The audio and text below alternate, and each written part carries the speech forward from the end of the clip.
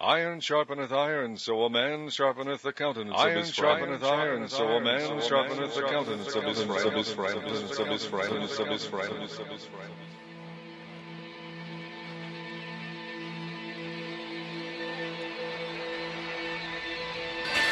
You're listening to The Iron Show with Johnny McMahon. Oh, yeah! We're proud to have The Iron Show right here on Fringe Radio Network. That's FringeRadioNetwork.com. And I'm proud to know you, Bruce Collins. You rock! Oh, yeah!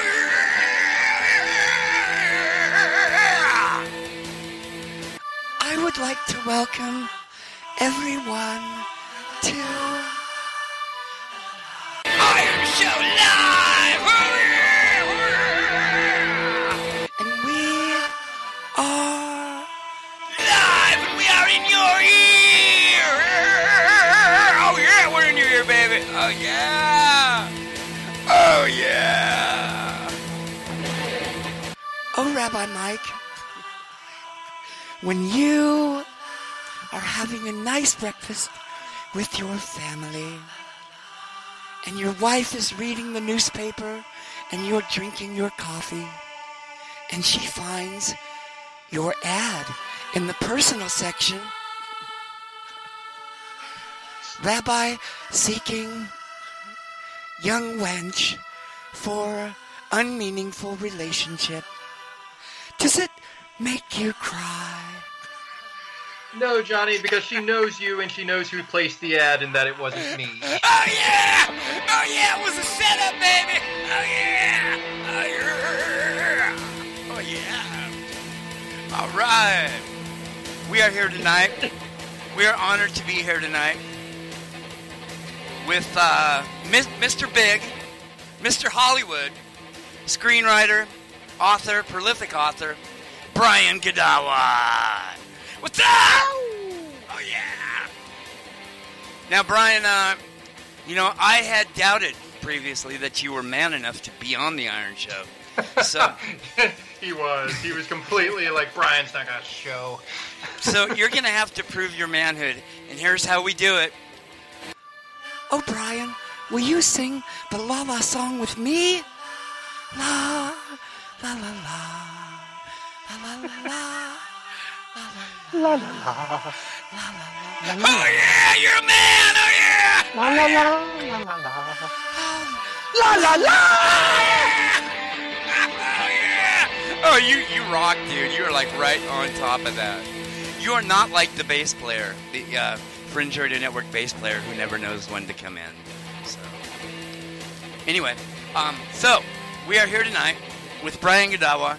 Like I said, he is a prolific author, screenwriter, Mr. Big, Mr. Hollywood. He was busy hanging out, smoking pot with Val Kilmer, and we drug him in here. Okay, no, I'm just kidding. Whoa. It's the West Coast, baby. I had to do it. No, I'm joking. I made that all up. That's just like total fiction. But it sounds kind of cool, though, doesn't it? It was medical. It was medical. It's medicinal. I swear. Medicinal. Medicinal. Mongolian barbecue has always been really big on the Iron Show. We would sit there going, Mongolian. And I was thinking that you, even though you're such a big-time Hollywood screenwriter and author, I thought that maybe perhaps you had missed your calling in life because of your last name. You could have been a really great Mongolian barbecue chef because you could have been Brian Gadawa. Gadawa. Actually, true story. When I was in high school, I was a gymnast. Now, this was many, many decades ago when the Japanese were the hottest thing in the Olympics in gymnastics. And whenever I would get up, people would often think I was Japanese and then be shocked and surprised. Gadawa? Wait a minute, that's Polish? What is the origin of Gadawa? It's actually Godawa, which is Polish. And I think it might be connected to Godiva. but let's not get naked about it. Oh, cool. No. You're on the Iron Show now. Naked. There's just like we don't have rules here on the Iron Show. If you want to eat some nachos, some chips and salsa, or some greasy chicken. Yeah. Oh yeah. We have no rules. We have no rules on the Iron Show. But hey, we brought you on here because thankfully we are audio only. We'll be in trouble. I am because I'm in my underwear. So nice. Underwear and thongs. Brian's wearing flip flops right now. Wearing his leotard. And I must tell you, we're on the West Coast. Me and Brian are on the West Coast, so I too am wearing flip flops. And I'm hanging out on the West Coast. Rabbi Mike is clear on the East Coast. He is down there in Georgia, the peach state. Georgia. Yeah. And interesting point in connection. I actually did gymnastics when I was a kid. Ended up dropping out as a teen because I couldn't find a team anywhere within like a 100-mile radius. But I really enjoyed it, so that's kind of cool. Yeah, cool. Having our ex-gymnast in here who probably went way farther than I did. I was we gymnasts would look down with contempt upon all the other sports people. We would say gymnastics is the only sport. All the rest are games. That's right. Yeah, that's pretty much true. I was the opposite end of the spectrum. I became a confirmed Catholic in 7th grade so I could play full-on tackle football for St. Anthony's. And I remember going through confirmation, and my best friend Eddie Nixon, he was in front of me, and he turns over and winks at me and looks down, and I look down, and he's got his fingers crossed behind his back while he's going through confirmation. Oh, that's bad. Oh, that's sacrilege. Johnny one-upped him by going with the devil's horns behind his back there, right? Yeah. 7th grade, Catholic confirmation. What year was that for Johnny? That was 1974, when it was still hardcore. The priest was there. Do you renounce Satan? And you're like, yes, sir. Yes, please hurry this up. I've got a Dungeons and Dragons game to go play. Yeah. Oh, yeah. We are here tonight, though, to talk about Brian's book, and probably talk about a lot of things. Hey, I just wanted to say, Brian, I actually almost met you in person a few years ago in L.A. Yeah, I don't know if you remember, but you had your books out there on this big table, and there's like 100 million people. Like literally, there was probably a good 50 people standing in line to meet you and talk to you and shake your hand because you're Mr. Big and everything. And so I'm walking by, and you looked over at the top of everybody at me, and you're like, hey. Really? Wait. What was this? What was this? A conference or something? Yeah, it was in L.A., Orange County, at the Canary Cry Bird Conference there. Oh yeah, I remember that conference. Yeah, okay, gotcha. I was there. Gotcha. Maybe you looked familiar, but yeah, it was like you knew who I was. It was like you were looking at me. People were trying to talk to you, but you were looking over the tops of their heads at me. You're like, dude, that must be what it is. I bet you I thought you were someone else. Oh, dude. All right. I hate to burst your bubble, but sorry. Well, Brian, it was really nice to have you here tonight on the Iron Show. And could you tell us about your book? And bye. Yeah. Goodbye. Just to let you know, I'm more sympathetic than I would have been a few years ago. I'm still going to ask the hard questions that the predominantly premillennial audience here is going to want to ask. So, yes. But I actually am sort of. I think you're about half right. I just think you're missing something. But I am going to ask the questions and give you a chance to take away the answers because I think it'll make a good discussion. But Rabbi Mike, you remember that we agreed that this would not be a brutal debate. You would not. No. The brutality has been set to the side. I'm here to ask the questions to give Brian a chance to present his view and that kind of thing. So yes, we're here to again, I think he's got a point. I think there's something he's missing, and I'm not going to sit there and try to hammer on that home tonight. But sure, this is an area that there is a reason why his position does exist, and why so many hold to it. And, I take I come from sort of that rabbinic background of believing that you can have many different positions on a given passage of scripture. So sure. The point here is not to have a beat down or anything like that. But since there are going to be people that are going to have questions, I'm going to try to anticipate the sort of questions they want to ask because I've read your work here, and I know that you've got some good and interesting answers there. So. Yes, cool. Well, thank you. And Brian, the more I learn, the less I know. There are people here, listeners to the Iron. Amen. No, really, man. I mean, if I can say my one thing before we start discussing, and is, I've gone through a long journey with this myself. I've held all millennial positions, so I've, studied them all different parts of my life. And the one thing that I've concluded, even though I do hold what I hold with conviction, I hold it with a very open hand to God, knowing that I've been wrong in the past, so I can be wrong now. And sadly, I think that this issue, particularly what I've found now that I've kind of embarking in the issue because of my books, I'm seeing that there's just a lot of I don't know what to call it, but emotional outrage and reactions to people who don't agree with you. Not just my viewpoint. I'm just saying everybody who doesn't agree with everybody on prophecy. I've seen so much hostility, and I've had to really look at myself and say, hey, you got to make sure you cool down about it, and don't do the same thing, and try to just have a good discussion with people. And so I'm all for that too. But I want to talk about the novel first, because no matter what you believe, it's an awesome novel. Oh yeah, it is. It is. Dude, I'm only about halfway through it as of this, because I had only about a week and it's been a busy week, but it's thoroughly enjoyable. So jump right in there. How would you sum up the novel? If you've got your elevator pitch that you're explaining to somebody. Actually, first, there's listeners that don't know who you are. Brian Godawa is he's the author. He's a screenwriter. He wrote the screenplay for the famous movie To End All Wars with Kiefer Sutherland. Sort of like The Bridge Over the River Kwai. It's really cool. I've seen it a few times. It's a pretty awesome movie. Brian wrote that. He wrote the list of his books includes Noah Primeval, Enoch Primordial, Gilgamesh Immortal, Abraham Allegiant, Joshua Valiant, Caleb Vigilant, David Ascendant, Jesus Triumphant, Jerusalem Judgment, and his new book, Tyrant, which rocks. I mean, it's like, it reminds me of it's sort of like when I'm reading it, it's sort of like I'm watching like Conan the Barbarian. These are the days of high adventure.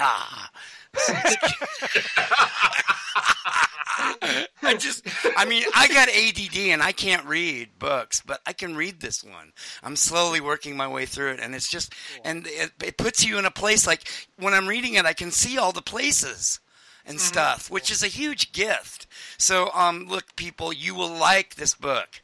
I mean, I would urge you, even if you don't read books, you're like me, you will absolutely love this book. And you can also get it on audiobook later on. It'll come out later. But, Brian Godawa, Tyrant is the name of the book. So, Rabbi Mike, if I could turn it back. Oh, no, go ahead. Yeah, I was just saying, as a prelude, then, I've been in Hollywood for many years, writing movies, and interestingly, this journey began about 6 years ago when I was writing a screenplay for a movie that I thought, okay, I got a Bible story that no one's ever done, and I did research into it, and it was so cool. I thought, oh man, even Hollywood would want to make this movie. And the script I wrote was about Noah. And then, of course, shortly after then, I found out Darren Aronofsky was making his movie on Noah. And at the time, I thought, I didn't know the script or anything. I just thought, man, if he knows what I know, he's going to beat me to the punch with the coolest stuff. So I figured, well, I might as well adapt my screenplay into a novel, and that became Noah Primeval. And so it got out long before his movie did, but lo and behold, his movie was terrible and had hardly any connection to my research that I had found on the story of Noah, And the story that sort of opened it up for me was this Genesis 6 passage about the sons of God mating with the daughters of men and the Nephilim giants and all that stuff that I'm sure your hearers have heard about and discussed about. But for me, as an evangelical and a Reformed Christian, I still hold a high view of Scripture. And so but discovering that storyline opened up the scriptures to me. I also tended to be sort of less supernaturalistic, if I can say, in my worldview, And I think a lot of us Christians are, because we're hammered all the time with this scientific culture, a scientist culture, scientism culture, and materialism, and we start to think that way without even realizing it, right? And so this supernatural worldview, which basically opened up in the Bible to me, that this notion that they're in the Bible, and we see glimpses in like Daniel where you hear about the prince of Persia, or basically the spiritual authority over Persia fighting with this prince of Greece and the prince of Israel, Michael, and these are angelic heavenly hosts, and it's this notion that goes all the way back to Deuteronomy 32, where it talks about how after Babel, when God split up the nations, it says that he placed them under the authority of the sons of God, and studying that notion comes out that basically in likens with Romans 1, where God gives them over to their sin. Basically, God was saying, you guys, I do the flood, you still don't worship me, you'd create the Tower of Babel, so I'm going to split you up, I'm going to give you what you want, I'm going to place you under the authority of these false gods, basically, these heavenly hosts that you're going to worship, and you're going to be under their authority, but I'm going to hold for me, and my inheritance is going to be Jacob, right? So there's this ancient biblical and ancient Near Eastern notion that all the nations, over all the nations, there are spiritual authorities. And so when you hear about a battle on earth, their belief was that there's also a battle in the heavenlies, because there's the authorities on earth are tied inextricably to the authorities in heaven. And that's where we get this notion in Daniel with what's going on. And then all the way into the New Testament, where Paul talks about we fight not against flesh and blood, but against principalities and powers in the heavenly places. And it's this notion that, don't realize that there's a bigger picture than what you see in the flesh. You're being persecuted on this earth, but there are principalities and powers behind those authorities that are more important with the scene that's going on. So this is the sort of supernatural worldview that I was heavily influenced by Michael Heiser's work, and I don't know if you know about him, but he's an evangelical scholar. He went to the show once. Yeah, he's been on the show. Okay, great. Yeah. So anyway, that's sort of the, and then what that did was, though, when I opened up that can of worms, so to speak, it blew me away, and I saw the Bible in a fresh new way, and I saw this storyline of the war of the seed of the serpent and the seed of Eve. And so I basically retold Bible stories where giants or watchers came up in the Bible. And, I used a lot of fiction, obviously, but I tried to stay true to the Bible. So I basically created an 8-novel series called Chronicles of the Nephilim, and that Noah Primeval was the first one. And then it went on to Enoch and Abraham and Joshua and Caleb and David, all the way to Jesus. And so that was the launching point, and this worldview was sort of launched at, and that was the imaginative application of theology while trying to stay true to the biblical truth that as I understood it, I still wanted to show the spiritual world that we don't see, and what might that look like, type of thing. Mm-hmm. So I have those both worlds going on, and then I thought my series was ended, but I realized years ago, I studied the issue of the last days and end times and stuff, and I had years earlier I had become influenced by the work of various preterists, is what they call them, such as Ken Gentry and Gary DeMar, and so their writings influenced me years ago. But I kind of have never been big on prophecy. It's sort of like I studied that issue, and now I have these new beliefs, but I've always focused more on gospel, trying to get the truth out as I understood it, whatever. And I didn't get wrapped up in all these, who's going to be the Antichrist and all this kind of stuff. But I studied that stuff, and I suddenly realized that it all started to make sense with this supernatural worldview. And I had one more series to write, and that's what this series is. It's called that one was called Chronicles of the Nephilim. This one's called Chronicles of the Apocalypse. And basically, the story takes place a generation after the resurrection, and it's right after the book of Acts. And it basically, the story that I tell is the story of the original persecution of Christians by Nero. It starts with the Great Fire of Rome, and it goes into this story of Nero, and it ultimately talks about the Jewish revolt that happened in 66 AD that led up to the final destruction of the temple and Jerusalem in 70 AD. And this story is something that a lot of Christians don't know about, because we're not usually taught much about it. But I think I've come to believe that it has a very, very important spiritual, theological meaning in not only Christianity, but in Judaism and everything. And so that was the story I wanted to tell. But I don't want to, I write theological novels, but because of my Hollywood background, I'm not into like, boring theological, attempts to make drama into a sermon. You know what I mean? Like when theologians try to tell stories, they're really bad at it, right? So I bring my Hollywood sensibility to it, and I go, okay, I want to tell an entertaining story. So that's my priority, and I want to educate Christians, and I want to educate people to what really happened. So I wanted to be historically accurate as well as theological, but also have an entertaining story. So the first novel in the series, Chronicles of the Apocalypse, is Tyrant: Rise of the Beast. And the basic log line is it's Rome, AD 64, right?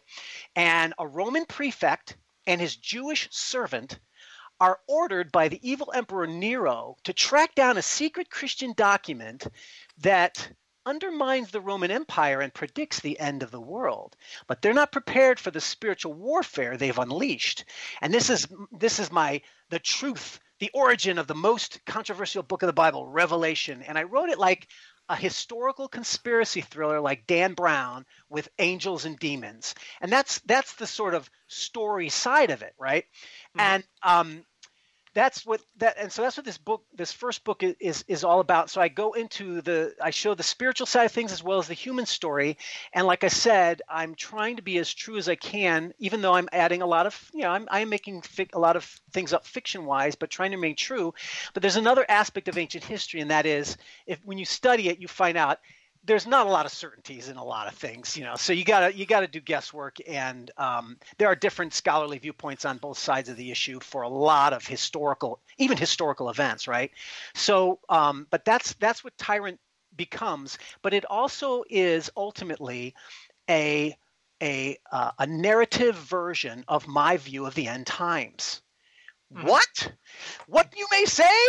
The end times, but I thought that's in our future. And I'm telling the story about the origin of the book of Revelation. So the Apostle John writes it around this time period, roughly, I think, around 65 AD or so, or at least certainly around the time of the Neronic persecution. And of course, that isn't even much of a problem because, yeah, he did write it then. But the question is, but how does it apply? Does it apply to their world or does it apply to our world now? And my personal take is that everything of what John was writing in the book of Revelation actually had to do with the coming kingdom of Christ and his ultimate coming in judgment upon Jerusalem, and a vindication of the new covenant and the elimination ultimately of the old covenant symbols that were earthly in replacement for the new covenant heavenly symbols. And it's all wrapped up with that meaning. So that's kind of the big picture of what I'm doing in telling this story. Yep.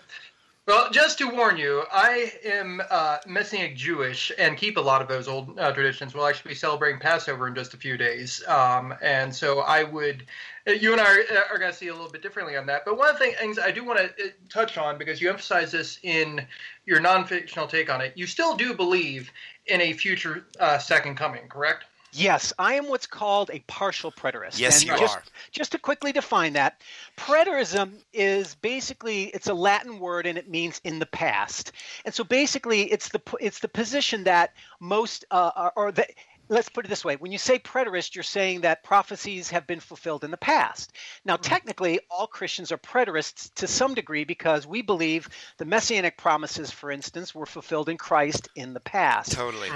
But to distinguish us from all the different viewpoints, there are those who say everything has been fulfilled at that judgment coming of Christ, meaning the second coming, the resurrection, the final judgment, and they have a different interpretation. I'm more in the Orthodox camp, which still believes that even though most of that stuff was fulfilled in a way that Christians aren't aware of, there is still yet a final return, physical return of Christ, a final resurrection of, physical resurrection, and a final judgment. So that's the camp that I'm in. So in a way, I'm still tied very much with the traditional Orthodox notions, and which is why a lot of those who hold to the partial preterist view do tend to be evangelicals and Reformed people, and who are not out. They're not outside the pale of orthodoxy. Let's put it that way.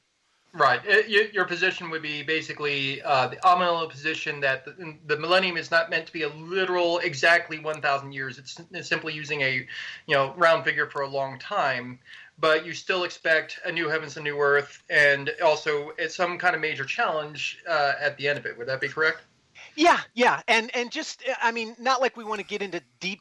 Right. I don't know about your audience or not, but just so you understand, I'm actually not an amill myself. I'm a post-mill preterist. Okay. So just so you know, I think a lot of the allegorizing of amillennialism is in that sense, I'm with the pre-mills in that I think there is a lot more specific references in the book of Revelation. In the symbols, they're specifically referring to historical fulfillments, not general sort of like, oh, the church of Laodicea represents the age of the church where we're fallen away or something. I believe those are actual churches, the 7 churches in ancient history that John was writing to.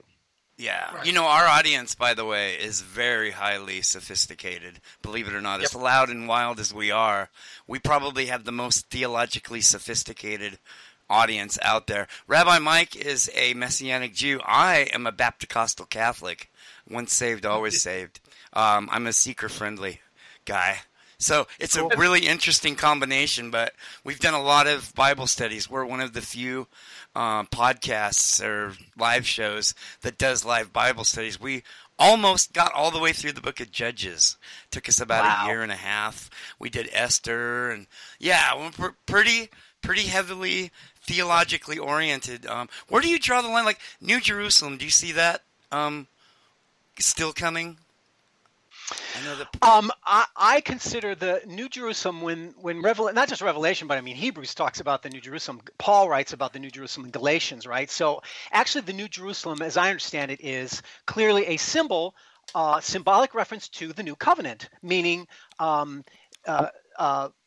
New Jerusalem from above, the Jerusalem from heaven, is what comes down out of heaven. And in Revelation, it's described as this literally absurd square that's 15 mile. What is it? 100. It's about 15,000 miles up in the sky or something. No, right? it's 1,500 miles. It's absurdly, obviously a symbol. But my point is so I believe that the new. This goes back to a lot of and a lot of my writing is based on this. And you mentioned the other book. If people were to buy the Tyrant book, inside there you'll see like a little ad that you can, if you want to know more about the theology, I released another book called End Times Bible Prophecy, where I sort of explain my hermeneutic, as we call it. And so I'm very much of an Old Testament Christian. And I think in that way, Rabbi Mike, I think you and I will probably have a kinship because I actually prefer the Old Testament because there's I love the art of the Old Testament, and I'm an artist, and I'll confess that. So when it talks about the new heavens and the new earth, it's primarily, essentially, like in Isaiah and such, it's clearly a symbolic reference to the covenant, basically. So the new heavens and the new earth, when God created his first covenant with Moses, talks about this in Psalms and in other places, it uses creation language, and it's like when God establishes his covenant, it's like he is creating the heavens and the earth out of the chaos, and that's a very Old Testament concept, and therefore we're looking for a new covenant or a new heavens and new earth.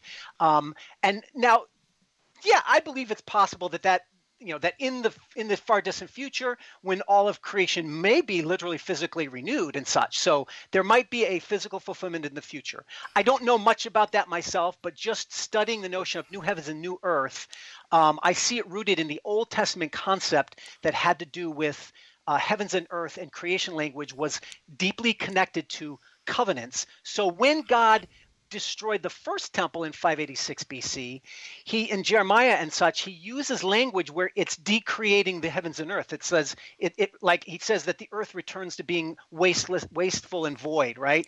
And so it's like when God destroyed the elements of the first covenant in 586 BC, it's like decreating everything. And then and so therefore that's what happened in AD 70 when the temple and the city were destroyed. That was also a destruction of the heavens and the earth, so to speak. That's how the ancient Jew would see it. Very interesting. Very interesting. Myself, I believe New Jerusalem is an actual city coming down from space. You're crazy! No, that's my view. I'm supposed to be nice. Sorry. No, the reason I brought that up, Brian, is I wanted to give you a chance to get that out because you're right. This is an area where a lot of people have a lot of emotional investment in their view. And where a lot of people, automatically takes anyone who takes a different view as being a heretic. I remember one time I was debating with a full preterist, someone who thinks that somehow 1,000 years got packed into, 10 in the 60s and 70s CE. Yeah.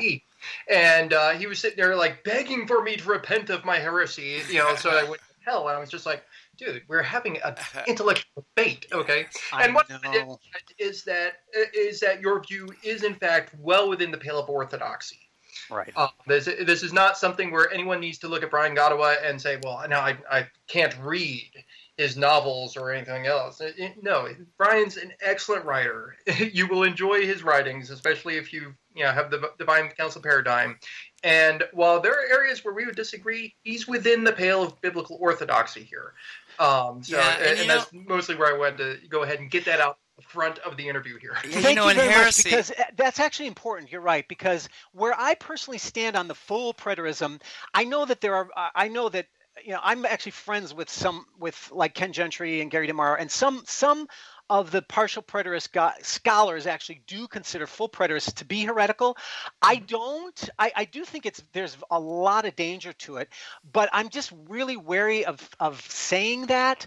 And yet, on the other hand, look, 30 years ago, when I was a dispensationalist, and I first heard some of this notion that, hey, when Jesus gave his description in Matthew 24 about the destruction of the temple and about his coming, that was actually fulfilled in the first century. I literally did think that was heresy, and I called it heresy. And so now I'm going to be very circumspect before I ever take that jump. But I've been called a heretic even recently by people, and it's just really sad to me because it shows the lack of the ignorance of Christians have, where they only study their one viewpoint and they don't realize that there are these other viewpoints and they're still within orthodoxy. But the problem is preterism has always been a minority viewpoint, and I'll admit that right up front, and it still is, obviously, but it is a growing, especially in scholarly circles. It is it's becoming much more popular, and one of the reasons why is because a lot of the dominant view, which is the dispensational view, that's the Hal Lindsey left behind type of thing. Mm-hmm. The predictions of those guys have been wrong over and over and over again. And while it's certainly possible that the man can be wrong, but the system can be right, what I'm saying is, historically, what you see is with so many failures, people are starting to rethink their paradigms and say, well, maybe it's not just the guys who are going a little bit off the boat. Maybe I need to reevaluate the paradigm, the system itself. And that's why I suggest the further we get away from that 1948 year that was supposed to be the year for, at least the Hal Lindsey viewpoint, that was the turning point of all history. The further and further we get away of multiple generations from that, the less able they are to point to that as some kind of fulfillment in their whole system. And so more people are starting to consider these other viewpoints. And that's just I think that's factual regardless of what we believe, because that's what I've been seeing occurring in the theological landscape as it is. Actual heresy is something that you pointed out in your new book, Tyrant.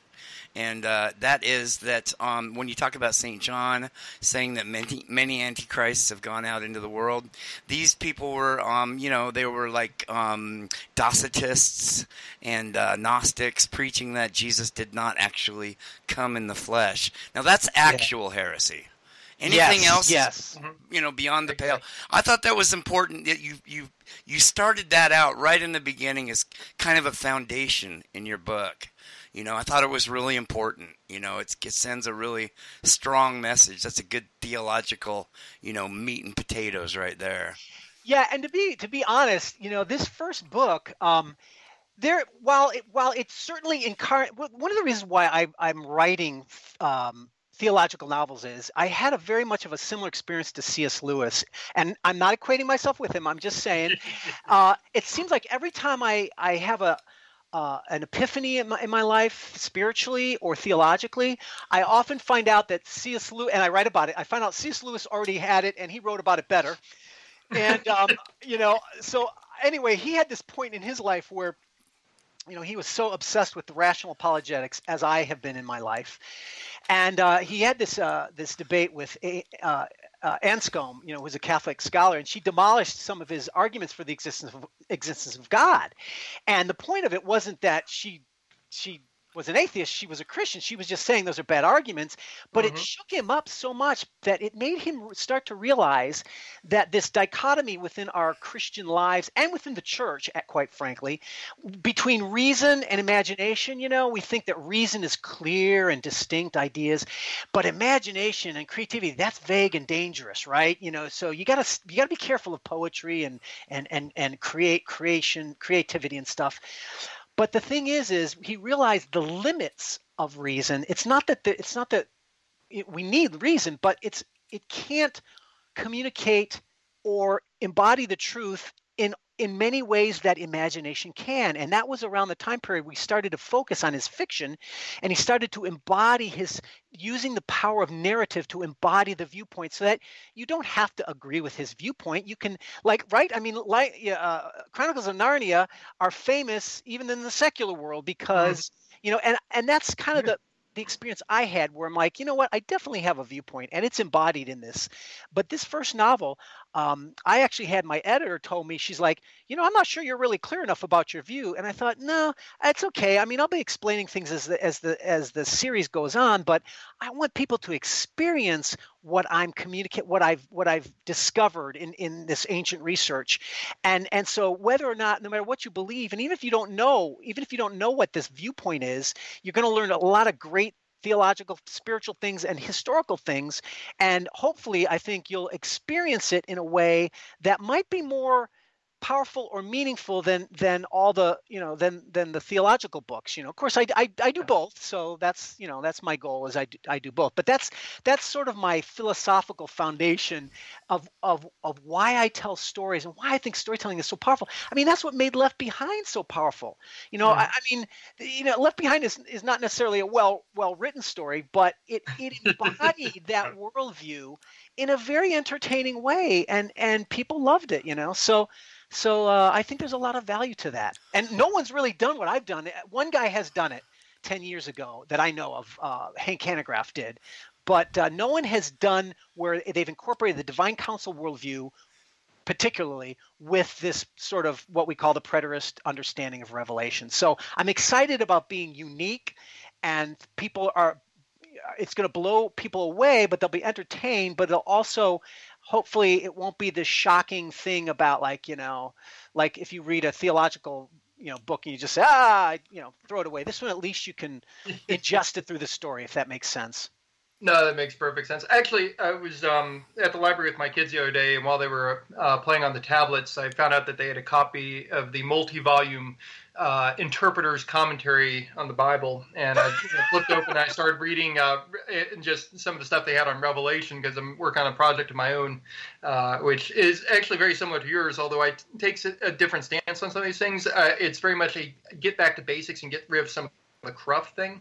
But one of the things that struck me is it cautioned against, acknowledged that Revelation has all these allusions to the Old Testament, but it cautions against treating it simply as a game of find the reference, because when you do that, you lose the imagery, you lose the imagination, you lose the power in that particular genre, and you end up missing out on everything because you're missing the forest for the trees, basically. So I think that's an excellent point, because and some of the premier Revelation scholars like Beale and others make the point that the Apostle John he's not just a anointed of God, he's a creative genius too, because he actually, in his it is one of the most, it's of the New Testament books, it's one of the ones that alludes to or refers to the Old Testament more than any, but a lot of it is he'll draw from, like, for instance, probably one of the books he draws most heavily from is the book of Ezekiel,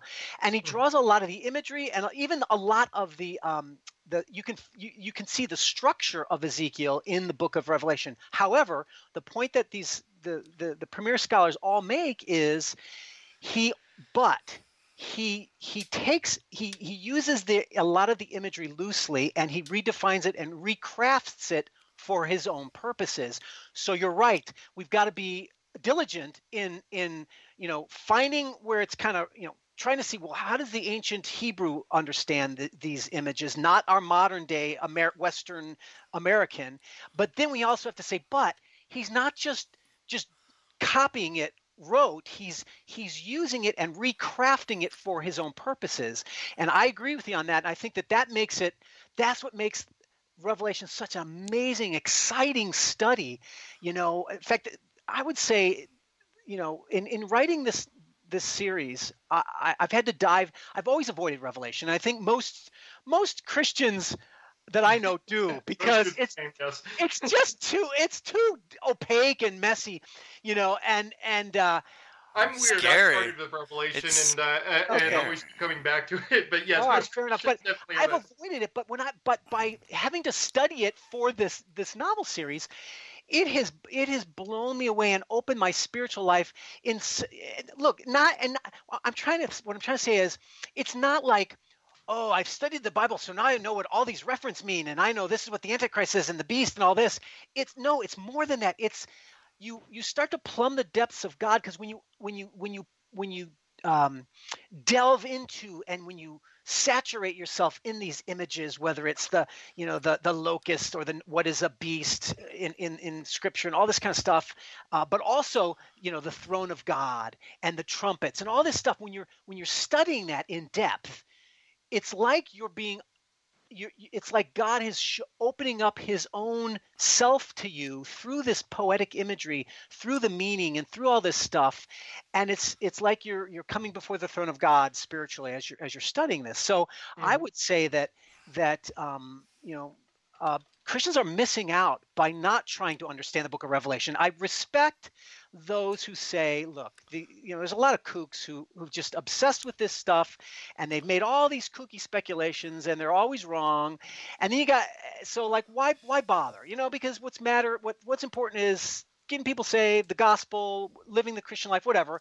I respect their intent, but because I used to be that way, but now I'm like, yeah, but in reality, though, if you neglect any aspect of God's full word, you're actually neglecting in your own spiritual life. You are going to be you're going to be lacking in the fullness of what God wants for you. Yeah, you're ripping yourself off. Yeah. So yes, it's hard. Yes, there are as many viewpoints on Revelation as there are interpreters sometimes. But the very process itself, I think, blesses you like the letter says it will. Yeah, and there's a promise there. That's a beautiful thing. There's a promise of a blessing right at the very beginning of the book. I think a lot of people think it's, a lot of people shy away from Revelation because it's scary. And a lot of times, a lot of people that read it think when God is getting really angry, they think that it's aimed at them. And if you have to understand, like, especially with your broad-ranging, deep, spiritual, sons of God worldview, I mean, the bad guys in Revelation, they're not you. They're not you, in the tavern. They are seriously evil dudes that really hate God, that want to go to war with him. I think that's important to understand. I know absolutely.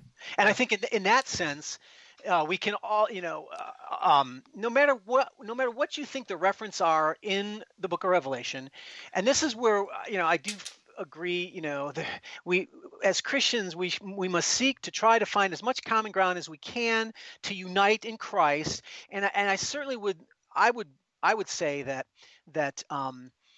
that we can all draw an application from Scripture, regardless of our viewpoint, that God is greater than the world. The kingdom of God is greater than the kingdoms of man. Jesus reigns over all from his heavenly throne, and we serve that creator God. And in the end, we win. All that kind of stuff we can all agree on and have this basically, sort of a victorious, glorious view of the spiritual truth of God's kingdom and the new covenant and and the Messiah and what it all means. And I think that there's that wrapping up nature of that revelation gives you that beauty. And I like to use the word beauty a lot because I'm an artist, yes. And I think that beauty is this one aspect that a lot of Christians miss.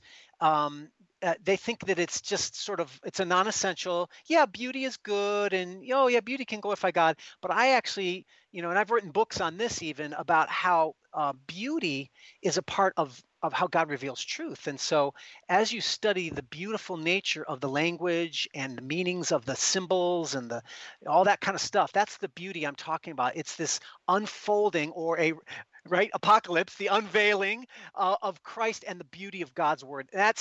I think I'm starting to wax too philosophical here. Stop me before I kill myself. That's what we do here. Fine. And actually, some of what you're saying remind me. Many years ago, I had the pleasure of doing an internship at Ravi Zacharias International Ministries. And I got to meet a lot of really famous Christian apologists, including Paul Copan.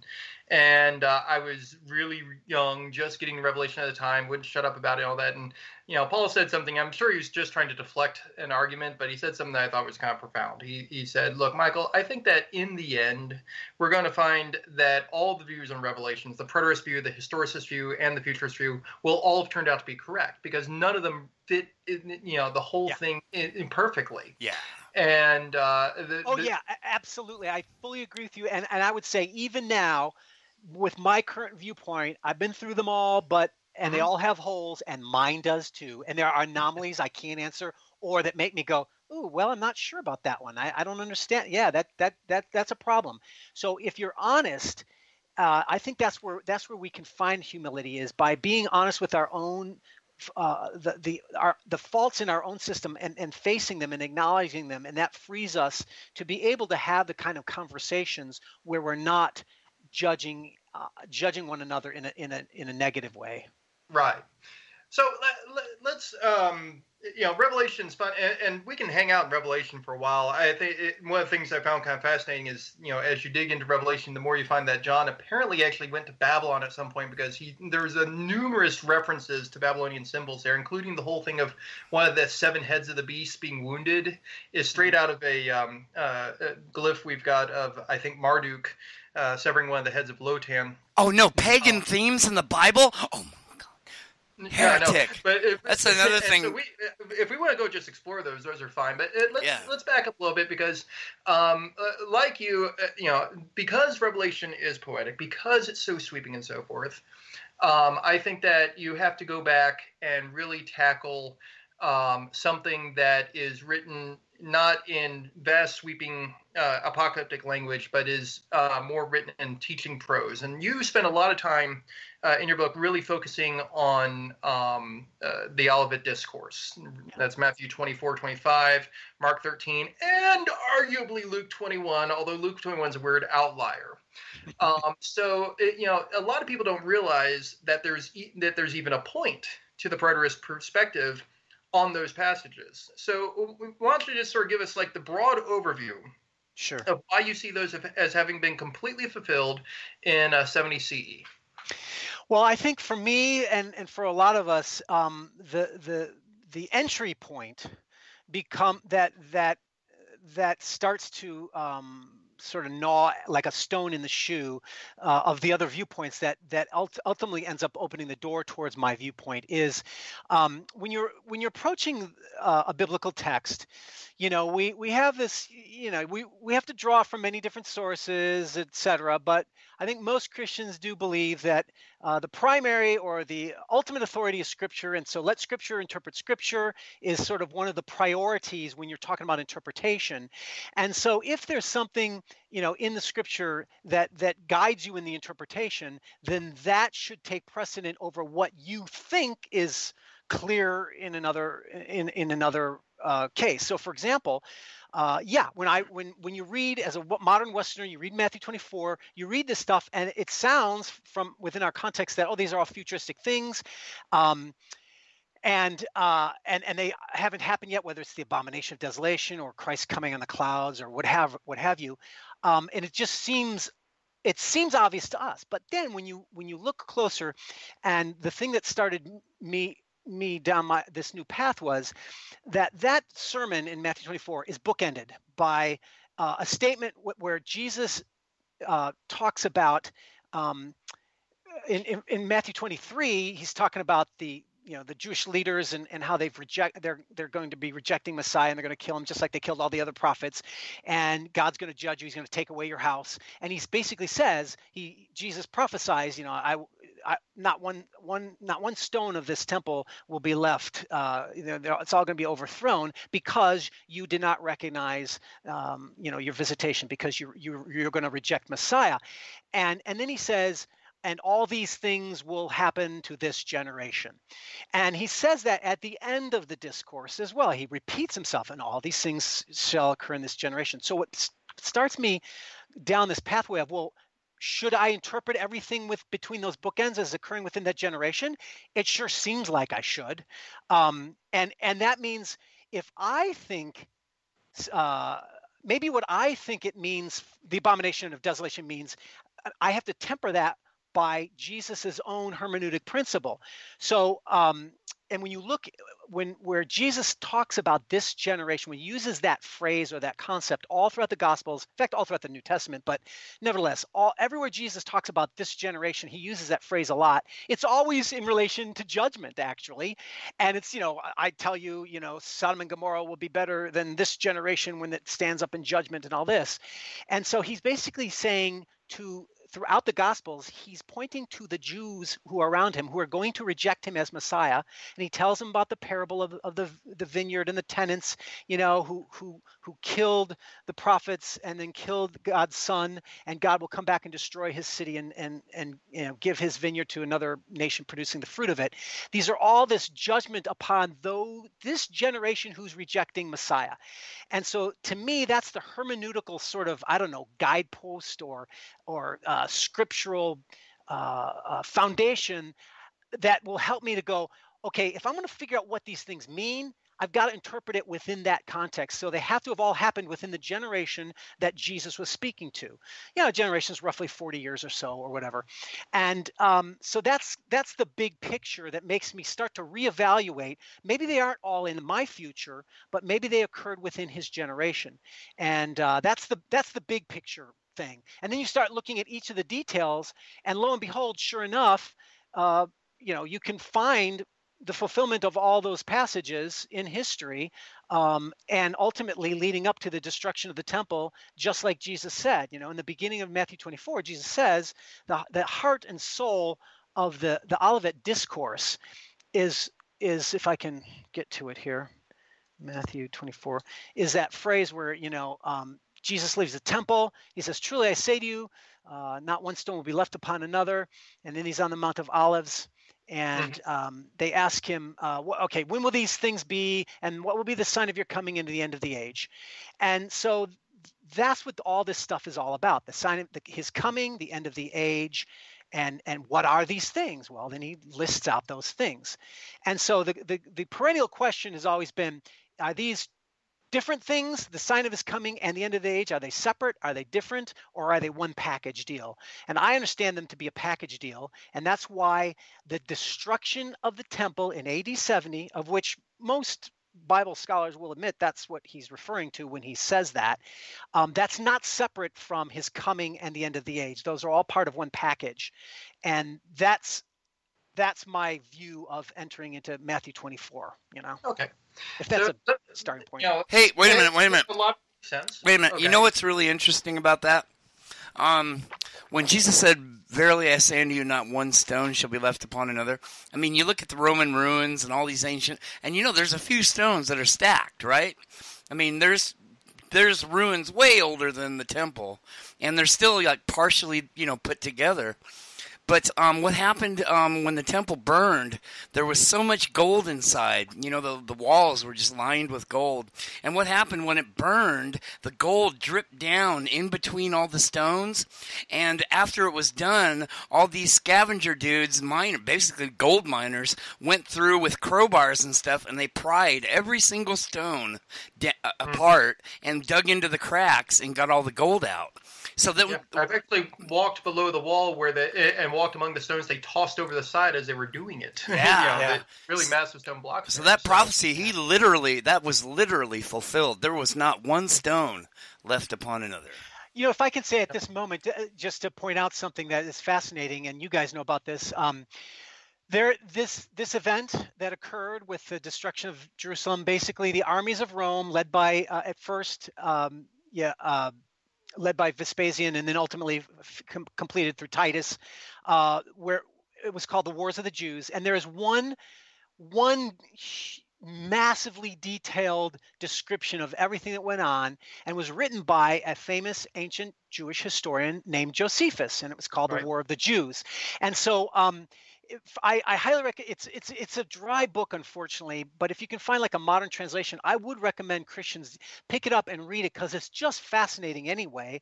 And I use that book as a major source for telling my story as well, because I even though Josephus. Josephus was an eyewitness and had access to all the immediate eyewitnesses. Okay? Yes, in fact, he was in the battle on the side of the Jews, and then he ended up going over to the side of the Russians. See, now you're interdispensationalist. Yeah, the last Trump. Now we're into the last Trump podcast. He went over to Rosh. Donald and the aliens. Come on. Yeah. No, so he goes over to the Romans. So he was in both sides. So the details he gives is just fascinating from the inside. So yeah, you're right. He went through it all.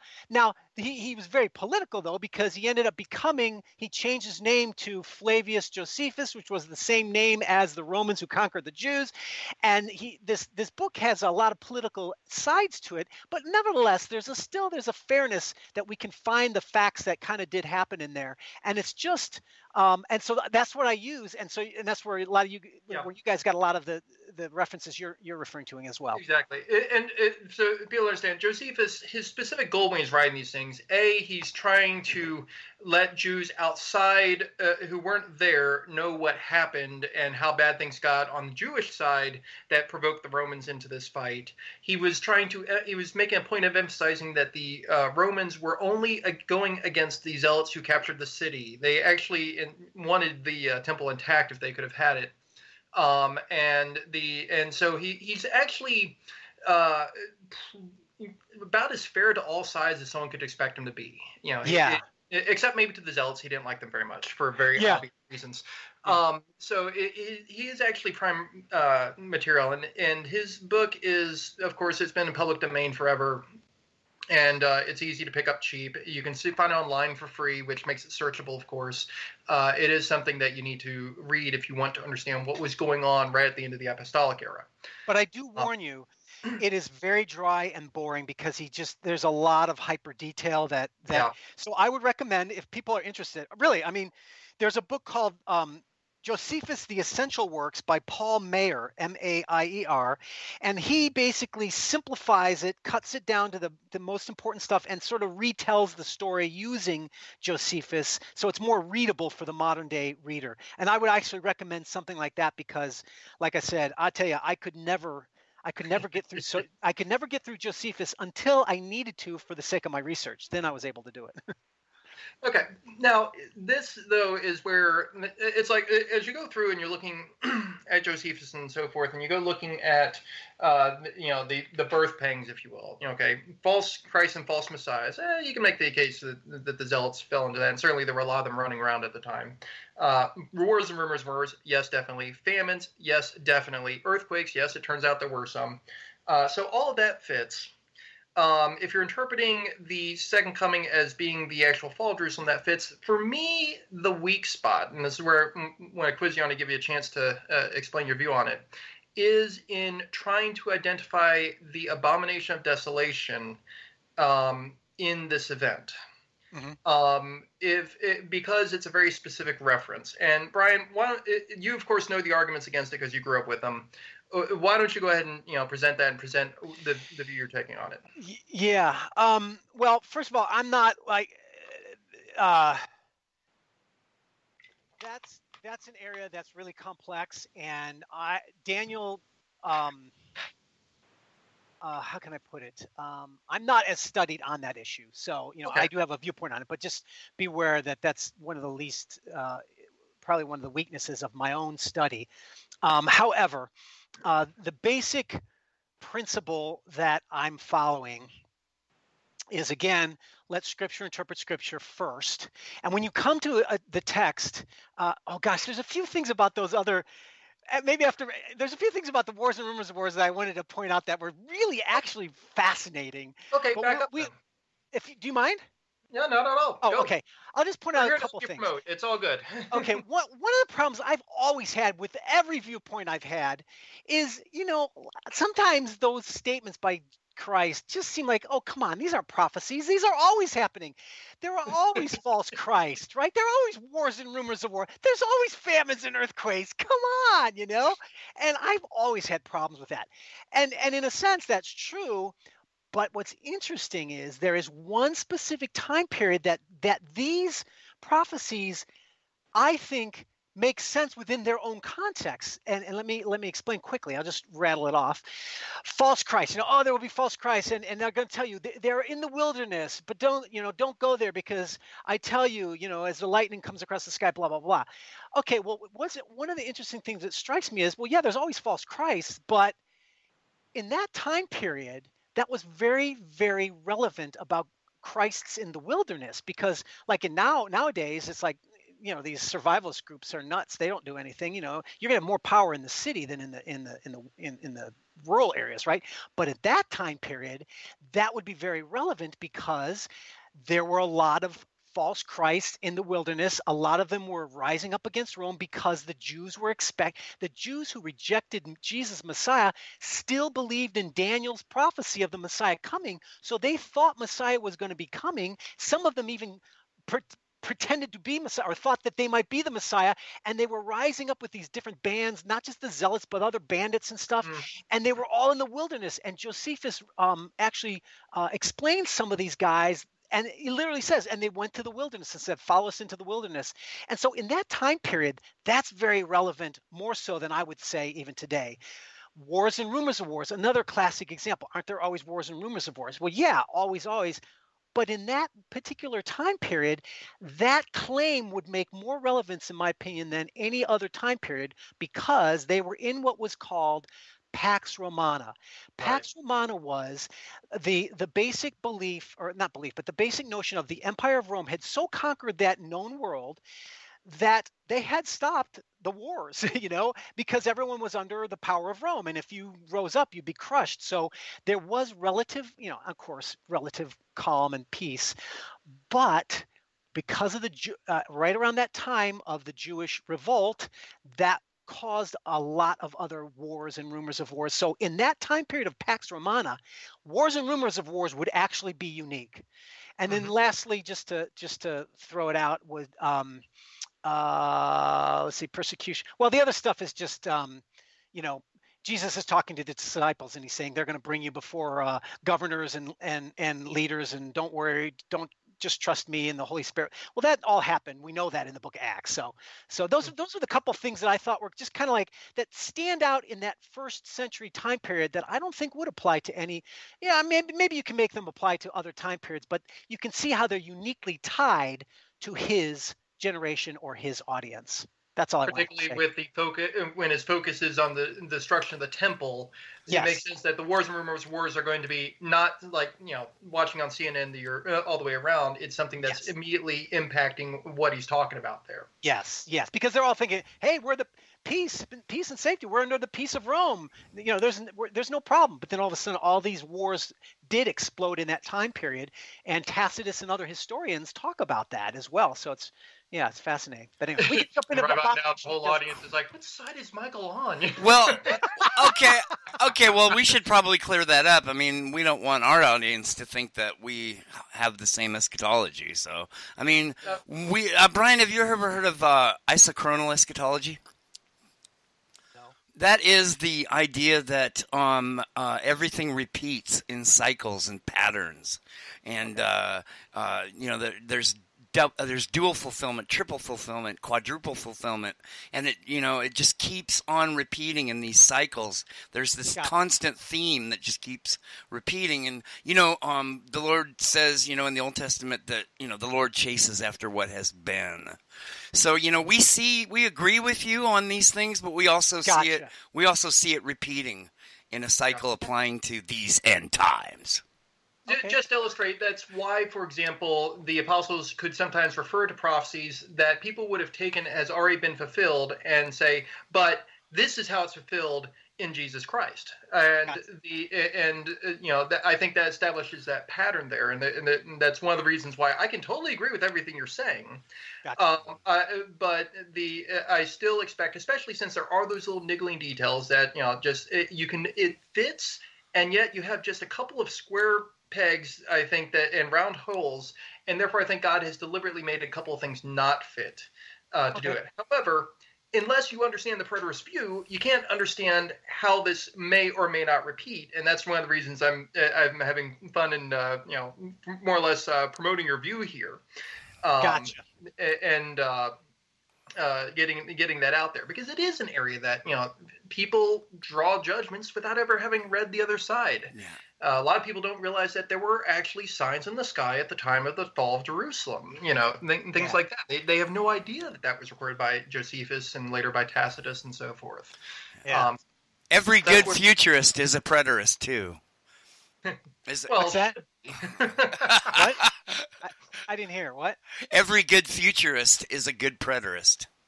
Yeah, absolutely. Yeah.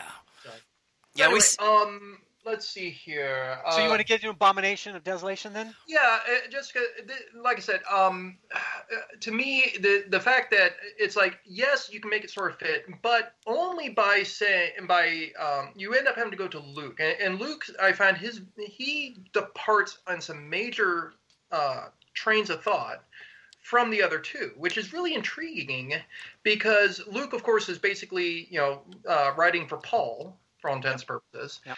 And then when you look at what Luke writes about the Abomination of Desolation, where he seems to equate it with the army surrounding Jerusalem, but then Paul writes about it in 2 Thessalonians and says it will be a man standing in the temple of God, showing himself to be God. You end up going, okay, where is Paul going with this? So, now, are you talking about Thessalonians? Where he talks about the man of sin? Yeah, First and Second Thessalonians, I'm utterly convinced that, because Paul starts off 1 Thessalonians 4 by that whole rapture passage, which is not about pre-trib rapture. I'm sorry, Derek Gilbert, to ruin your party. It's not pre-trib rapture. It is. You can sit there and just line it up, point for point, and he's very obviously commenting on Yeshua's second coming as described in the Olivet Discourse, and he even prefaces it by saying, "We know by the Lord's own word." That means he's quoting something Yeshua taught every time he uses that phrase. And then in 2 Thessalonians, he's going back, all right, wait. Obviously, there's some confusion here. Okay, this won't happen until this happens. And he goes back and he's commenting on the Olivet Discourse again. So I think, when we're talking about comparing Scripture to Scripture, yes, we need to compare Matthew to Luke. We also need to compare Matthew to and Luke to 1 and 2 Thessalonians, because I think there's a deeper thing going on here in how those passages deal with it. Yeah, and I certainly agree that they're linked. I don't know that the man of lawlessness is a synonym for the abomination of desolation, but I definitely agree that they're linked. Okay. So what you were referring to is, in case the audience is not as familiar, in Luke 21, Jesus is giving a very similar sermon. Some people say, "Oh, it's a different sermon." That's okay if it's not the same as the Olivet Discourse. It doesn't matter, because itinerant preachers would give the same sermon over and over again multiple times. Exactly. And we also know that Luke. Here's how I'm coming at it. So Luke is writing. When you read Matthew, I love. Matthew's my favorite gospel because it's so Jewish. Hey, me too. Yeah, totally. But that's why you've got a lot more, Old Testament references and such. Right. Luke is writing more for Greeks and people who wouldn't understand, necessarily right up front Jewish phrases like the abomination of desolation. So in Luke 21:20, he says he's talking about the same basic. Again, it doesn't have to be the Olivet Discourse in my mind. It's just the same sermon, and he's talking about the same things. But, Luke is giving us some other the Gospels are not exactly. I got news for Christians. It's God didn't dictate the words to them. They were written by with the authority of God's Spirit, but nevertheless through human men who added their own perspective at times, and it clears up some things. And so when Jesus talks about when you see the abomination of desolation, flee to the Judea in Matthew 24, in Luke 21, that same phrase is said this way: but when you see Jerusalem surrounded by armies, then know that its desolation has come near. Then let those who are in Judea flee to the mountains. So just from a basic perspective, I come at it going, oh, okay, so if I want to figure out what abomination of desolation means, because back in Daniel it can get quite complex. There's two of them. Some people believe there's three, yada yada. But certainly Jesus is interpreting it, or at least Luke is like helping us Greeks to understand that Jewish concept by basically telling us that notion of the abomination of desolation is a reference to Jerusalem being surrounded by armies. Now, there's the other part of the verse, in Matthew 24, where it says, I want to get it right. So, standing in the holy place, let the reader understand. Many, you read this again, this is a problem with translations. And this is why we have to, study to show ourselves approved and allow the teachers in the body of Christ to teach us, because there are textual problems that we aren't aware of when we're just reading one English translation.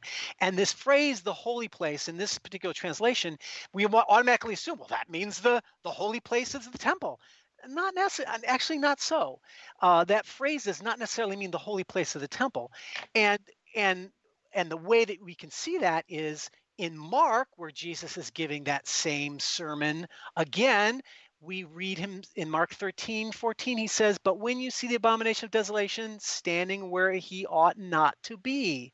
So there's a fullness of the picture here that's saying, okay, I come at that saying, so basically the abomination of desolation is Titus and his Roman armies are unholy, pagan idolaters, and they are coming into the Holy Land, the place where they should not be. So number one, just entering the Holy Land is enough to fulfill that. But you could also say, well, but Luke is saying he's surrounded by armies. Well, Titus surrounded Jerusalem with his armies, so that the very fact that the Roman armies were surrounding the holy place of God and his temple, right? That is where he not ought be, and that's a holy place as far as God's concerned. It's not the temple proper. It's just that's what it is. That's a holy place where the pagan armies should not be. So that's the picture that I see of what, again, in that time period, if I'm balancing the other scriptures to be consistent with each other, that's how I'm seeing it. The problem with that is that the abomination, when it's spoke of that way, is always an idol. It's always a statue. It's always an idol. So you got that. That's a really tough one to deal with. That's kind of standing in your way. I'm sorry, and that's sort of where I'm looking at it too, because Josephus tells us that the abomination of desolation was when, and this is from History of the Jews, not Wars of the Jews. For the audience's sake, I know you know it already. He refers to that as the actual act of putting up an idol of Zeus in the Holy of Holies. So does First and Second Maccabees. So to Matthew, writing to a Jewish audience, to them, as a matter of fact, Daniel chapter 11 says first they surround the Jerusalem with the armies, and then that they would set up the abomination of desolation in the holy place. And so so to me, I think it's a little bit of a stretch to say that it's just the army surrounding Jerusalem. And I'll leave it at that, because the point isn't to just go at or anything like that. But no, that's fine. No, that's totally fair. That's totally good. I hear you. Now it's interesting. I can't find it right now. I'm looking for. I just copied and pasted this down earlier, but you'll have to trust me on this. As a matter of fact, Josephus in Antiquities actually claims that when he's talking about the abomination in the Antiquities, he also says that that's when that the abomination was when Rome came against Jerusalem. So he actually himself makes a reference that Titus and the Roman armies were the abomination of desolation, as he interpreted I've heard that before. I've not found the passage. Is that a particular translation? Because I actually went looking, as I was prepping for this, I actually went looking for all the references to abomination in Josephus, because I remember someone once claiming that Josephus called the zealots in the temple an abomination, therefore that's the fulfillment of it. Yeah. But that's where I just wasn't able to find it in the translations that I was searching online. Yeah, well, I can't find it this if you don't moment. have it right now, that's cool. I mean, I'll get it to you though. But actually, I think. Okay, wait. I'm writing my own book, so I'm always happy to have someone else do my research for me. Yeah, really. Send me an email, or give me your email so that I'll see, because I just found it the other day, and I don't know why it's not. I'm looking where I thought I pasted it. Where is it? Happens to me every time I'm doing an interview on something or a debate. Of course, it's not going to turn up when you go looking for it. Because I mean, it actually shocked me, because I'm going, whoa, I didn't know he said that. And he said it in the generic sense of Daniel talked about this abomination, and that was the Roman armies when they came. And I'm thinking, like, wait a minute. Why would Josephus say this? Because he's kissing Titus's ass normally, and like he's trying to make Titus look good, and then but he says it in a way where it's not as bold as like saying he was the abomination, but he's talking about the abomination. And then he says, oh, and then this was also fulfilled in Rome when it came against the city, and then he kept going on, and I'm like, Josephus likes to. Even though he's trying to make Rome look as good as possible, he gets in his little digs at times where it's like, ooh, that's kind of cool. But nevertheless, there are also in Wars 661, he does talk about how the Romans carry the ensigns into the temple. And so in point of fact, Titus actually did bring the standards, the Roman standards of the legion, which were idolatrous because they had the image of Caesar, and so those were brought in the temple, and so technically there was that fulfillment. I don't think that has to happen to be a fulfillment from my perspective, but nevertheless, it just so happens that it did in that sense. Rabbi Mike, I don't know if you'd agree with me. I think you would. The abomination would be an idol, and desolation is not destruction. It's God desolating the temple, leaving the temple, His Spirit leaving the temple. That's the common futurist interpretation, anyway. Are we agreeing on that? I can't. Not exactly, because the Spirit of God left the temple at the time of the first temple being destroyed. The second time, when you've got the abomination of Antiochus, it's very clearly in the Holy of Holies. And the interesting thing is when that happened, we got Hanukkah out of it. We won. Yep. And so there's an expectation that would follow again. In the case of Titus, I think your original argument that that seeing the army surround Jerusalem would be considered a kind of abomination is probably the better one, simply because by the time Titus was erecting ensigns in the temple courtyard, it's a little bit late to leave.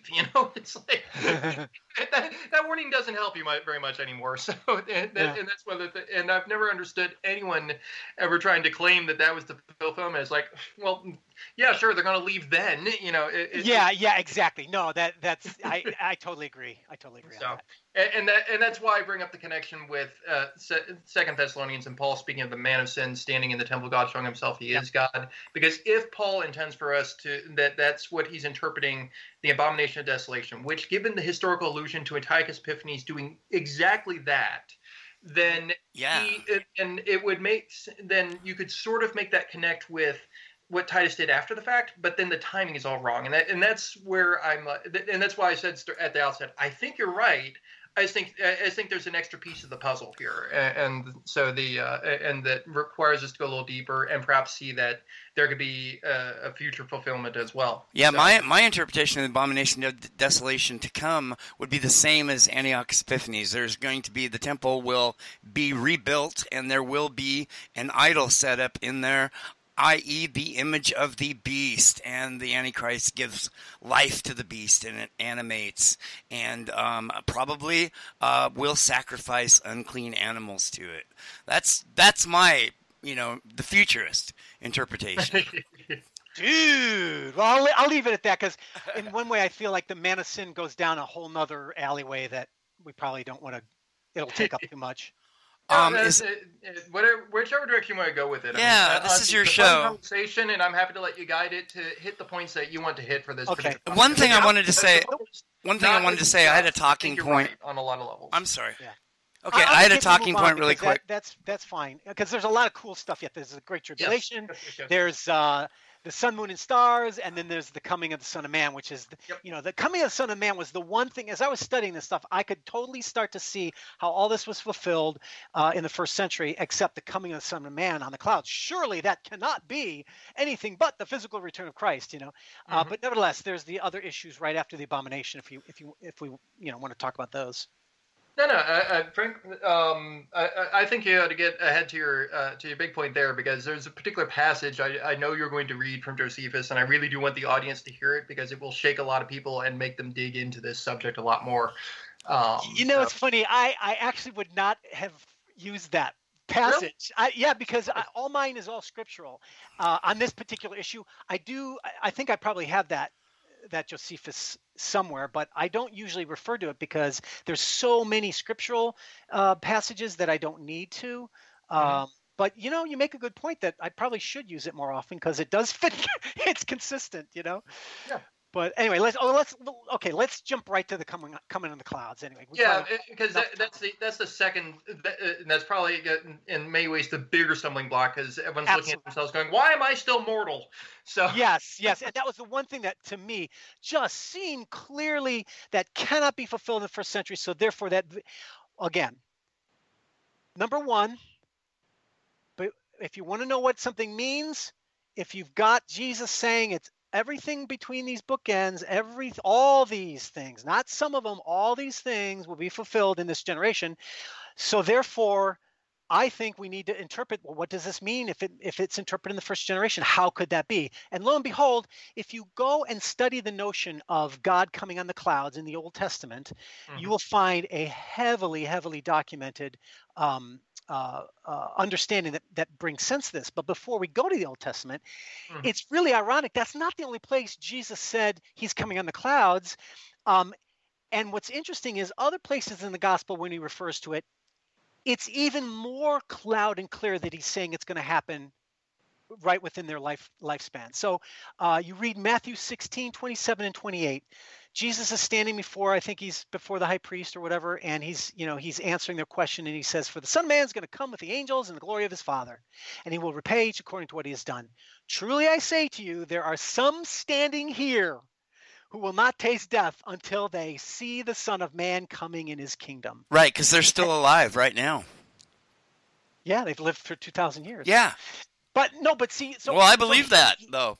Oh, but so he's talking to this audience of people, and he's saying, look, some of you standing here are not going to die before the Son of Man comes in his kingdom. And then in Matthew 26:63, he says, that's when he's before the high priest. And he says, "I adjure you by the living God, tell us if you're the Christ." And Jesus said, "You have said so, but I tell you, from now on, you will see the Son of Man seated at the right hand of power and coming on the clouds of heaven." So there's a sense in which, and there's more passages like that. Jesus in Matthew 10, he says, he's talking to his disciples, and he says, "You will not have gone through," he goes, "they're going to persecute you from one town to the next, but just keep going and endure to the end, because I say to you, you will not have gone through all the towns of Israel before the Son of Man comes." So this concept of the Son of Man coming in on the clouds is not just in Matthew 24, it's elsewhere that gives this strong impression that he's talking to these people and saying, you're going to see this. Some of you aren't going to die. A lot of you here, the high priest, you're going to see this. So what could that mean if it's not the second coming, a physical return? Well, how could it be interpreted that way? That's when you go into the Old Testament, and I'm not going to go through a bunch of stuff, but I'll give you the broad brush, and if you can get the book and see a lot better examples. But there are many, many examples throughout the Old Testament. We're talking Jeremiah, Psalms, Kings, Exodus. I mean, over and over again, whenever God comes in judgment upon a nation or a city, it talks about him coming on the clouds, right? And so, for example, let me see if I can find some here. Not very good. Oh, there we go. Okay, sorry. Okay, so when God comes, got some in front of me if you want me to pull them out real fast, but yeah, I got it now. I got it. Okay. So when God comes against Egypt, right, in Ezekiel 30, this happened in history in the past.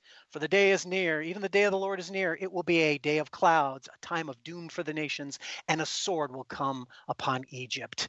In the prophecy of in Isaiah 19:1, he's talking about the Ethiopian ruler and the Syrians and Sargon, and he says the oracle concerning Egypt, behold, the Lord is riding on a swift cloud and is about to come to Egypt.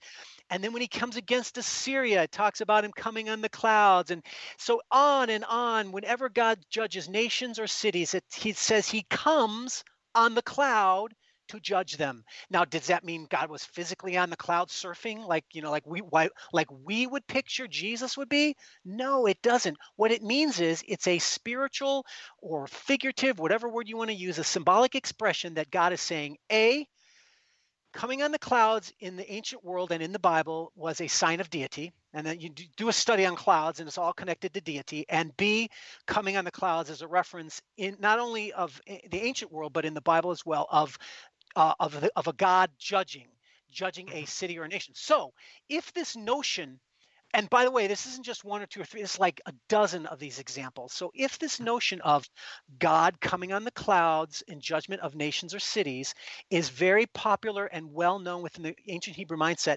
now take that mindset and listen, be a first century Jew, listening to Jesus, and he says, I'm telling you, these temple's going to be destroyed and all these things are going to happen, and then I'm going to come on a cloud. And why? Because what did he say in the beginning?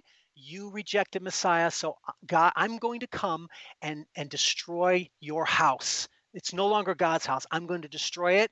And the coming on the clouds is that destruction. It's that judgment coming. So in other words, Jesus came in judgment upon Jerusalem in the first century. It's not the same as a physical return of Christ, but it is a coming because God comes many times in the Bible. It's not just one single coming, right? So that's the big picture context of how I began to appreciate the more literary poetic nature. Rather than our modern scientific evangelical mind that just comes and literalizes everything. It's ridiculous. And no, that sounds too mean. It's obsessive how we automatically literalize everything because we have been raised to think scientifically and literally, and the prophetic texts just simply aren't that way. Quite often not. There is an well, no. Let me take a different track on that because we'll go really deep down rabbit hole if I go the way I was first thinking of. So how, when you've got these references, like, for example, do you disagree with me that when in 1 Thessalonians 4, 15 through 5, whatever, that Paul is referring to the same event as the Yeshua talking about coming on the clouds? Or do you think that's a different event? To be honest, I'm going to have to back off on that one because that's one of my problem passages that I'm trying to work through right now. Cool. And I will tell you this: most of the guys in my camp believe that that's you're talking about 1 Thessalonians. They argue that actually is the resurrection, and I think there's some good arguments for that. But I would admit the language sounds very much similar, and he's writing to the same Thessalonians, so it does seem a little problematic. I'm not sure exactly how I work it all together, but I would say that most of the guys in my camp that I would probably, at least I defer to them, they argue that this is the resurrection. So that is the physical coming of Christ. That's how they see it. But you know what? I'm not the one to really defend it right now because I'm still working through that understanding. No, that's fine. And I appreciate your honesty on that one. If we turn the tables, you'd find me having similar things of I'm working on that part still. Yeah. And you know what? That's a wonderful place to be, because when you're humble enough to say, I don't know yet, I'm still working, then you're leaving the door open for the Lord to really work with you on that. Yeah, we don't want to be right. We just want to know the truth. Absolutely. Right. Absolutely. I remember there's a webcomic I like, even if I disagree with it sometimes, called XKCD. And in one, in sort of the tooltip thing he put at the end of one of his things, it makes the remark that you don't use science to prove you're right. You use science to become right. And the same thing is true. You don't use the Bible to prove you're right. You use the Bible to become right. Yes. Yes. Amen. And that means always having to be willing to step back and revise and so forth. So that's awesome. Yeah. So, I was going to say really early on in your book, you have these gods and they're talking to each other. Oh, yes. Yeah, let's get into that. It's so cool, because you set this whole, spiritual, rulers in high places, their schemes and how they're working and how they're thinking. But one of the things that just really stuck out to me, and, is the gods are talking to each other, and they're talking about one of the churches. And one of them says that they have lost their first love. They have become so obsessed with doctrinal perfection, they no longer engage in works of faith. I just thought that just hit me really hard. We see a lot of that going on today. And yeah, that's really true. But you know what? If I can use that to launch off onto my own agenda. Yeah. Yeah, please. No, please. No, I'm glad you brought that up, because one of the premises of this story, you guys are Divine Council guys, right? Oh, yeah. Oh, yeah. Okay, cool. So you get this, but one thing you said, the other listeners may not catch it, was God, I have gods of the nations. Wait, what are you saying? There's many gods? Well, one of the premise of my entire series of Chronicles of the Nephilim that I carried over into this is this. Mm-hmm. And I mentioned this earlier, but and this was my personal creative way of doing it. I don't know that this is literally the truth, but it made sense of all the mythology I studied, all the Bible history and everything. And that was this. I said, look, I believe that the Bible, Genesis 6, clearly says that there's these fallen sons of God. They come to earth and they're rebellious and all this, and their activities, and maybe and then later on, pagans worship the host of heaven, which is a synonym for not just the stars, but also for these angelic beings and such. So people are worshiping them. And I thought, what if, and I always thought, we've got we always assume the gods of the nations are just myths. But, there's always some truth in every lie. And there's always some, something powerful, a powerful spiritual truth even behind a lie. And sometimes it's demonic. And so I said, well, what if the gods of the ancient world weren't just myths, but they were actual real beings, but they were these fallen angels or watchers who were masquerading as the gods of the nations in order to get worship away from Yahweh. And I'm like, it makes sense of everything. And I'm not, like I said, I'm not saying this is literally what it is, but it sure makes sense of things. And then people build myths around it and such. And these fallen beings are also those territorial powers over the nation. So that links up with the Bible. And then lastly, with the Bible notion of Deuteronomy 32 worldview. But then lastly, this other element was there are a couple places, I don't have them at my fingertips now, but in Deuteronomy, I think it is in Deuteronomy 32. Where God, 4:19? Yeah. God says, he says, or Moses is saying, you are sacrificing to these gods of Canaan. You are sacrificing to demons, and it's a Hebrew word that I don't know that it means literal demons, but it's demonic. And so, what if there's a demonic truth, reality to these idols and beings, and behind them, in other words? Oh yeah, there is too. But it's a masquerading, because they're not really gods like we're conceiving of it, right? And so that's the principle that I wrote the whole series. So when you're reading Chronicles of Nephilim, you don't have angels with angel names. You've got the gods of the nations like Baal from Canaan debating with Asherah and all this. But we know that they're actually the angels masquerading, right? So I carried that over into Chronicles of the Apocalypse and into Tyrant. And why? Because they're still around at that time, and so these guys are all coalescing around Satan for the big, which what I would argue is the Battle of Armageddon. But nevertheless, they're coming down for the big battle, which is going to be ultimately the big battle of the spiritual war and the earthly war is going to be this war of the Romans on the Jews in Jerusalem, right? And so that's kind of the pinnacle of it all. So I'm showing these gods of the nations and they're jockeying for powers, because I thought another thing I thought was we have these, I think, just unimaginative, stupid picture. Those of us who believe there are demonic beings and realities and principalities and powers and Satan, right? We believe they're real. Those of us who do.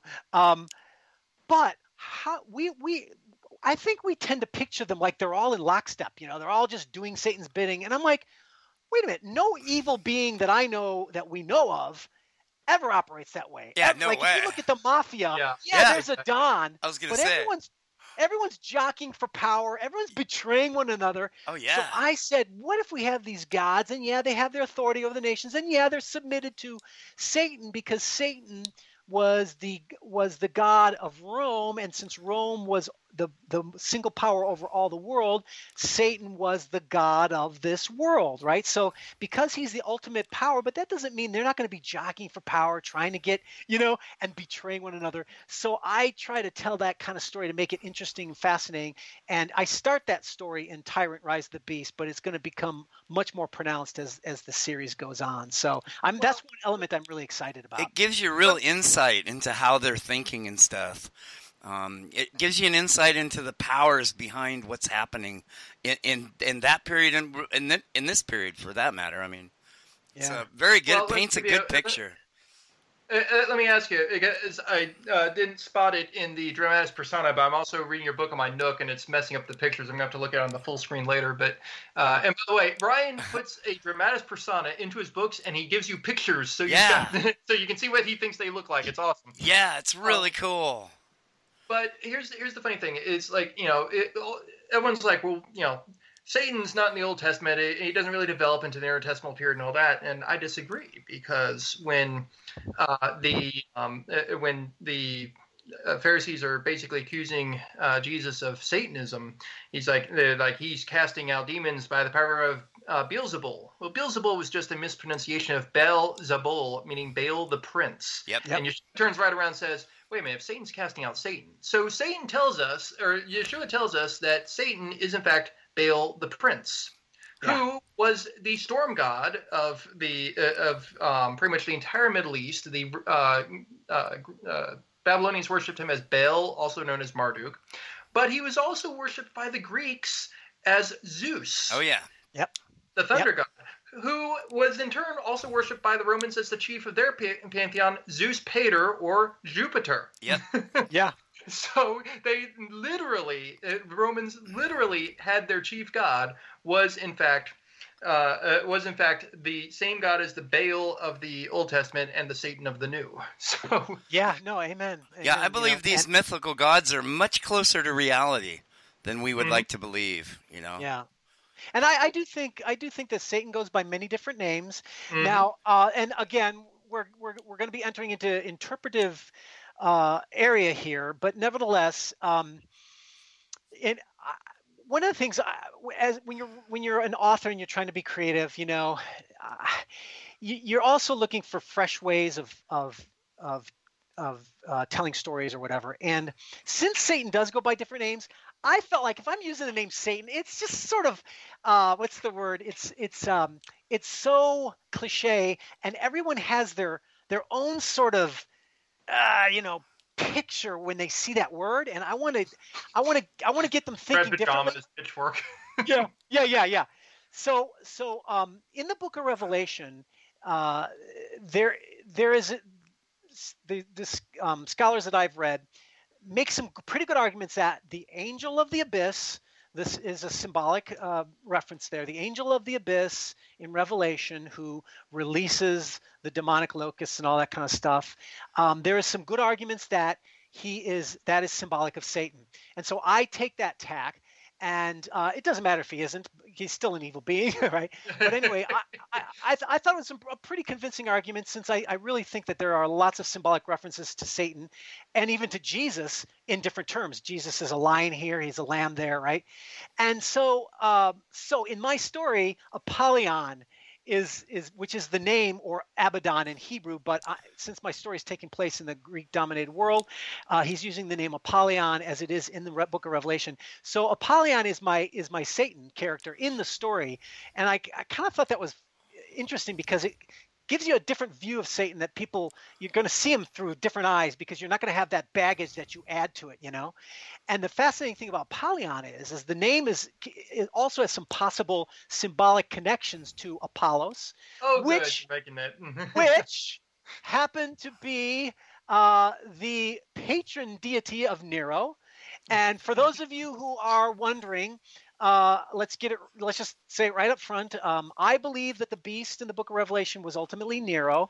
But of course, the beast is a complex imagery, because it's not just a single individual. It's sometimes referred to as the complex entity, which would be the empire, or the Roman Empire. So sometimes the beast is a reference to the empire, sometimes it's to the individual. But basically, I see Nero as that beast character. So he's tied in with the fact that if Nero's patron deity was Apollos, and the Apollos was, of course, the sun god and the god of battle, and also of the lyre and stuff, and he was also a charioteer, and there's all this stuff. Nero was a charioteer, so there's all these symbolic connections I bring into the story. So for those who really love that kind of stuff, the fantasy type elements, or the Game of Thrones type connections and things, that's all in here. Yeah, it's kind of like Thor or Gods of Egypt. It's got that feel to it. Yeah. And then what I did was... Wait, you referenced Game of Thrones. Which one of your characters is played by Sean Bean? I need to know who dies first. Yes, who dies first, indeed. The last thing I wanted to say about this was, this reminded me of something. One of the things you don't want to do in a novel, because you said this earlier, Mike, I put pictures of my characters. It's usually a no-no to have pictures of characters, because people tend to want to have their own picture in their head. But I like to cast all my novels. So if you go on my website, Godawa.com, I cast all my novels. You can see all the characters with cool pictures of who they are.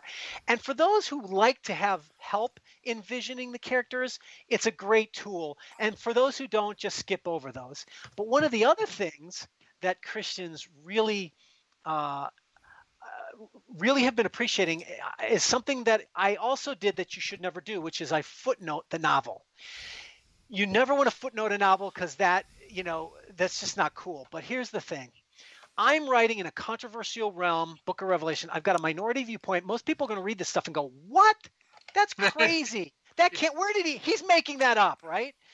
And number two, my fan base has loved the fact that in all my previous novels, I would have detailed appendixes where I would explain all the biblical and historical research I did that I based the novels on. And Christians have loved that stuff, because they like to have things explained. So I knew that, okay, this way I could footnote it for those who want the footnotes, who want to, where did he get this idea, or prove it to me? They can check out the footnotes, and I have as much footnote text as I have text in the novel, because I don't just put citations. I actually take chunks of quotes so that you can kind of get an idea of where I'm drawing all this information from, because it's going to be so shocking, and luckily I think Christians are okay. Christians like to have things explained to them, whereas sometimes other people don't. So I think it works well for this particular world. I think it does too. Actually, oh shoot, what am I looking at? I'm actually flipping through the pictures right now. I love the way you've captured all these. And it's not just Game of Thrones. I'm like, next thing up, I'm waiting for, let's see, we got Poseidon here. So we've got Zeus, Athena, Poseidon, Batman, Superman, Wonder Woman. No. You could have you ever done a graphic novel? Because you would make a really good one. Yeah. Well, I wanted to, but it's near impossible, because to find an illustrator, if you're not being paid by a company to do it, right, you got to do it as a freelancer. You got to do it on consignment, or on you split the profits or something. But the problem is it'll take a year to illustrate a graphic novel, and most illustrators don't want to put that kind of time into it on spec. They need to be paid, and I could never pay the amount of money that would cost to get them to illustrate. I tried in the past because I want this whole series to be, especially this particular series, I would love it to be a graphic novel, but you can't find anyone who's willing to put the commitment into it unless they're getting paid, so up front. Yeah. Well, if there's any listeners here, all the listeners of the Iron Show, maybe there's one of you who would be willing to do that. So get a hold of Brian. I've got a good friend in Japan who makes a living as a mangaka, and I know how much effort he has to put into doing his drafting. So yeah, there's definitely a thing there. Oh my, you actually broke out the Alat, Al-Uza, and Manat here. Okay. Yes. I love it. Oh man, wait till you see book 2. Book 2, I go into the Arabian gods, and it's going to be very interesting. The moon god. Oh yeah, that will be really eye-opening. You're going to get killed before you get around to doing book 3. I mean, come on. Well, you notice I don't have a picture of Allah on there, so I only have a picture of Kubal. Yeah, you'd have to move in stealth on that one. Get more safe there. Yeah, move in stealth, Brian. Move in stealth. Yes. Besides, I'd argue that you do have a picture of him. It's just further up the page. Anyway, I'm going to get in trouble here. Anyway, a lot of us are audio oriented. I learn everything on audio. My Bible is on my iPod. Everything. It's just all audio for me. Pretty much all your books are audio right now, aren't they? Yes, I read them myself, and I'm really good because I know the material, and well, as you can see, I can be very dramatic and emotional and such. So it's not boring reading, and the audiobook of Tyrant: Rise of the Beast will be out I hope within a month or so. I'm working on that right now, but yeah, I record every one of them onto audio because I've been amazed at how many people love reading audiobooks, and it's half of my income is from my audiobooks, so it's good. Oh yeah, especially as we approach these end times. Audio is definitely Ooh, I got you with that one. I couldn't resist. I'm sorry. Oh, yeah. When I was working in the city, audiobooks were a lot of how I kept up on things, that and podcasts.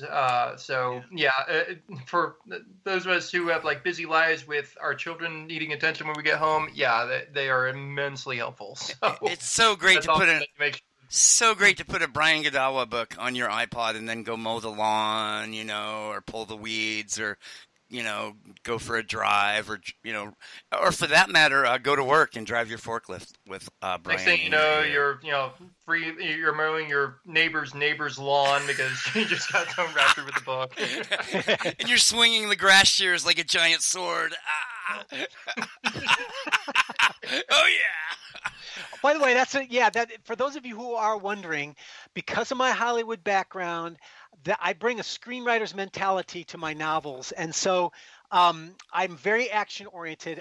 My goal is, if every chapter or scene isn't interesting in some way or fascinating or has some twist, or every scene isn't an action scene, but I have a lot of action, and the pace is fast because I get bored. I have ADD because I love movies, right? So I bring that visual world to the books, and people have said, it reads like you're watching a movie, and so that's kind of the tack I take. It really does, and when I'm reading it, I'm there. I can see the scenery, It's like I can smell the smells. It's like that's an incredible talent to be able to put the reader there. It's kind of a rare thing, and you do not go into descriptions like a lot of flowery descriptions, Yeah, I don't like that. Basically, I wrote for myself. I'm like, that stuff bores me. It gets me hung up. I try to paint a broad picture so you kind of get the feel. So those of you who are literatis and snobs, you might not like it, but those of us normal people, they've been loving it. Yeah. I'm sorry. Literatis and snobs often forget that, Shakespeare, who's considered highbrow literature today, was basically the Quentin Tarantino of his day. Amen. Zillion. If you don't believe me, go find an annotated copy of Shakespeare that explains all the in-jokes and pop culture references and from the Very true. Year. You know, one thing I noticed reading Tyrant is that you kind of you really write a presentist view of the fall of Satan into your book. And I don't know, for those who don't know these advanced theological terms, like a presentist would believe that when Jesus said, "I've seen Satan fall like lightning," he was talking about then. Right then. Now, there's been debates going on throughout the centuries with the great minds. Was he projecting Satan falling like lightning from heaven back to the proto-evangelion, like in the garden, or was he talking about present tense at his time right then, or was he projecting that into the future, into the end times, when Satan finally falls forever? And a lot of people take the view that Jesus was talking about then, and you write that into to Tyrant. It's kind of written in there really strongly. Do you want to address that at all? Or? Yeah, sure. I mean, I acknowledge that chapter, again, that we're talking Revelation, so there's definitely different views of that. But I get a lot of my initial interpretation of that more from the Gospels, like particularly John, where Jesus talks about, he's when he was casting out the demons, he says, well, if I cast out demons by Satan, right, but I cast them out by the kingdom of God, then know that the kingdom of God has come, and I bound the strong man. I bind the strong man. Mm-hmm. And so and there are other places where he talks about how Jesus in John talks about how he says, I saw Satan fall like lightning from heaven, and he also talks about different references to I don't have them at my fingertips, but I do. It is, I guess you would call it the presentist. I believe that when Christ came, that was when Satan had a falling, meaning Satan, until that point in time, Satan was, the Old Testament notion was Satan means the adversary, the accuser, and he's called the accuser of the brethren, and that until the New Testament, New Covenant kingdom, until Messiah, the Satan could accuse before the throne of God, but when Christ comes, he's literally cast out of the throne. Because why? Because the blood of Christ completely covers the sins of his people, so there can be no more accusation. So the Satan is now out of heaven. He can't accuse the brethren anymore, and that's the falling from heaven. And he says something else about like the God. I tell you, the God of this world is cast out. I cast him out. That kind of thing. So there's this sense in which Satan is still around, but he's lost his power to accuse the brethren, to blind the world, like all the nations were blinded until Christ comes, and now all people from all nations and tribes come into the kingdom of God through Christ. In other words, all those nations that were under the authority of the sons of God, Jesus as Messiah has taken back the territorial rights, the real estate, so to speak, the territorial rights, and now he owns the whole world, and that's what allows people from every tribe and nation to be saved, because Christ is now that superior authority, if that makes any sense. Yeah, that's the picture I'm operating with. Yeah, and also in your book Tyrant, you also kind of illustrate how the legal rights of the gods, and they talk about their own legal rights. That seems to be really big in the supernatural realm, doesn't it? Yeah, because where that comes from is, again, that goes back to the Deuteronomy 32 passage, because and this concept of inheritance is a very, very important one throughout the whole Old Testament. The word inheritance in Deuteronomy 32, 8 through 10, God talks about how the nations are under the sons of God as their inheritance, but God has Jacob for his inheritance. So, and not only that, but also the land of Israel throughout the Old Testament is Israel's inheritance as well. So there's there's this notion of the land and the territory inheritance, but with the God. And so, and with the new, what am I thinking? Oh, okay. So the idea of the inheritance is this notion that the gods have the territorial rights, so therefore I'm depicting it legally, spiritually legally, if you want to use that term, right? As if they have God gave them that right. They have it. Oh, yeah. But then he takes it away, because that's the point of Messiah. Messiah takes it back and says, okay, now I've got the territorial rights to the whole earth because I'm Messiah, and I'm taking it back away from you, and that's their inheritance. So they no longer will have that inheritance. Now they have it. It's been taken away legally in the New Covenant, but it still has to work itself out in history, right? And that's where you're going to see more of that happening. Yeah, kind of really. like the difference between issuing a eviction notice and then having the police actually show up to haul the people off. Oh, interesting. Absolutely. And by the way, this is where you and I would have similarities, because I do hold to a certain concept of the now and the not yet, meaning that there are very scriptural a lot of scriptural notions where it's now and not yet. For example, like we talked about this earlier, the New Jerusalem has come, the new covenant is the new heavens and earth, but it's not yet consummated. It's inaugurated but not consummated. It's here but not full. Jesus Christ rules on the throne of God's right hand in heaven right now. That's what Ephesians says. He rules over all authority, over everything.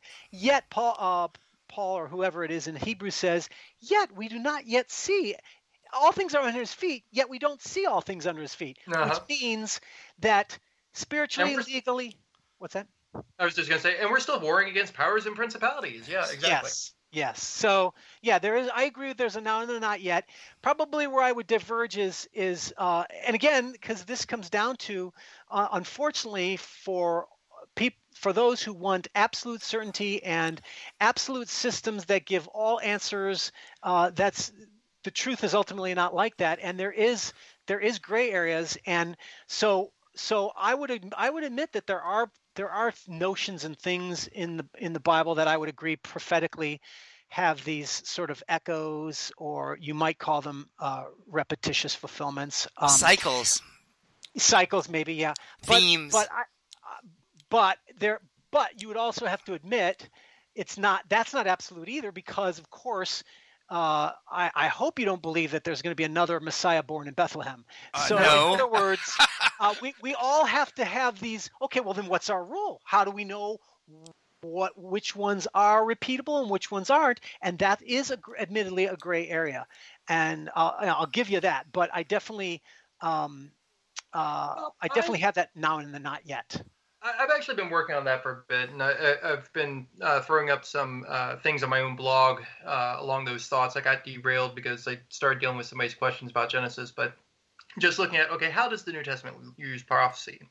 And I think that, not just what prophecies it cites. Unfortunately, some do take a very narrow view that, interpreting the Old Testament in light of the New means that we only pay attention to the prophecies that the New Testament gave, and when it comes to eschatology and that kind of thing. But we find that quite often there are prophecies that had sort of that partial fulfillment in the past, where it's like good enough for government work, and yet there are just a couple of details that just don't fit. And I think that until those details do fit, then the cycle continues. To give like one of the easiest examples I can think of, you've got the whole thing with Abraham's sacrifice of Isaac. Mm-hmm. And Isaac says, wait, Dad, you seem to have forgotten something. Where's the lamb? And Abraham says, God will provide himself a lamb. Yep. Well, God does provide a substitute for Isaac, but he provides a ram. Now, same species, right? Good enough for government to work. But was it really like that difficult for God to actually provide what Abraham had prophesied he was going to provide?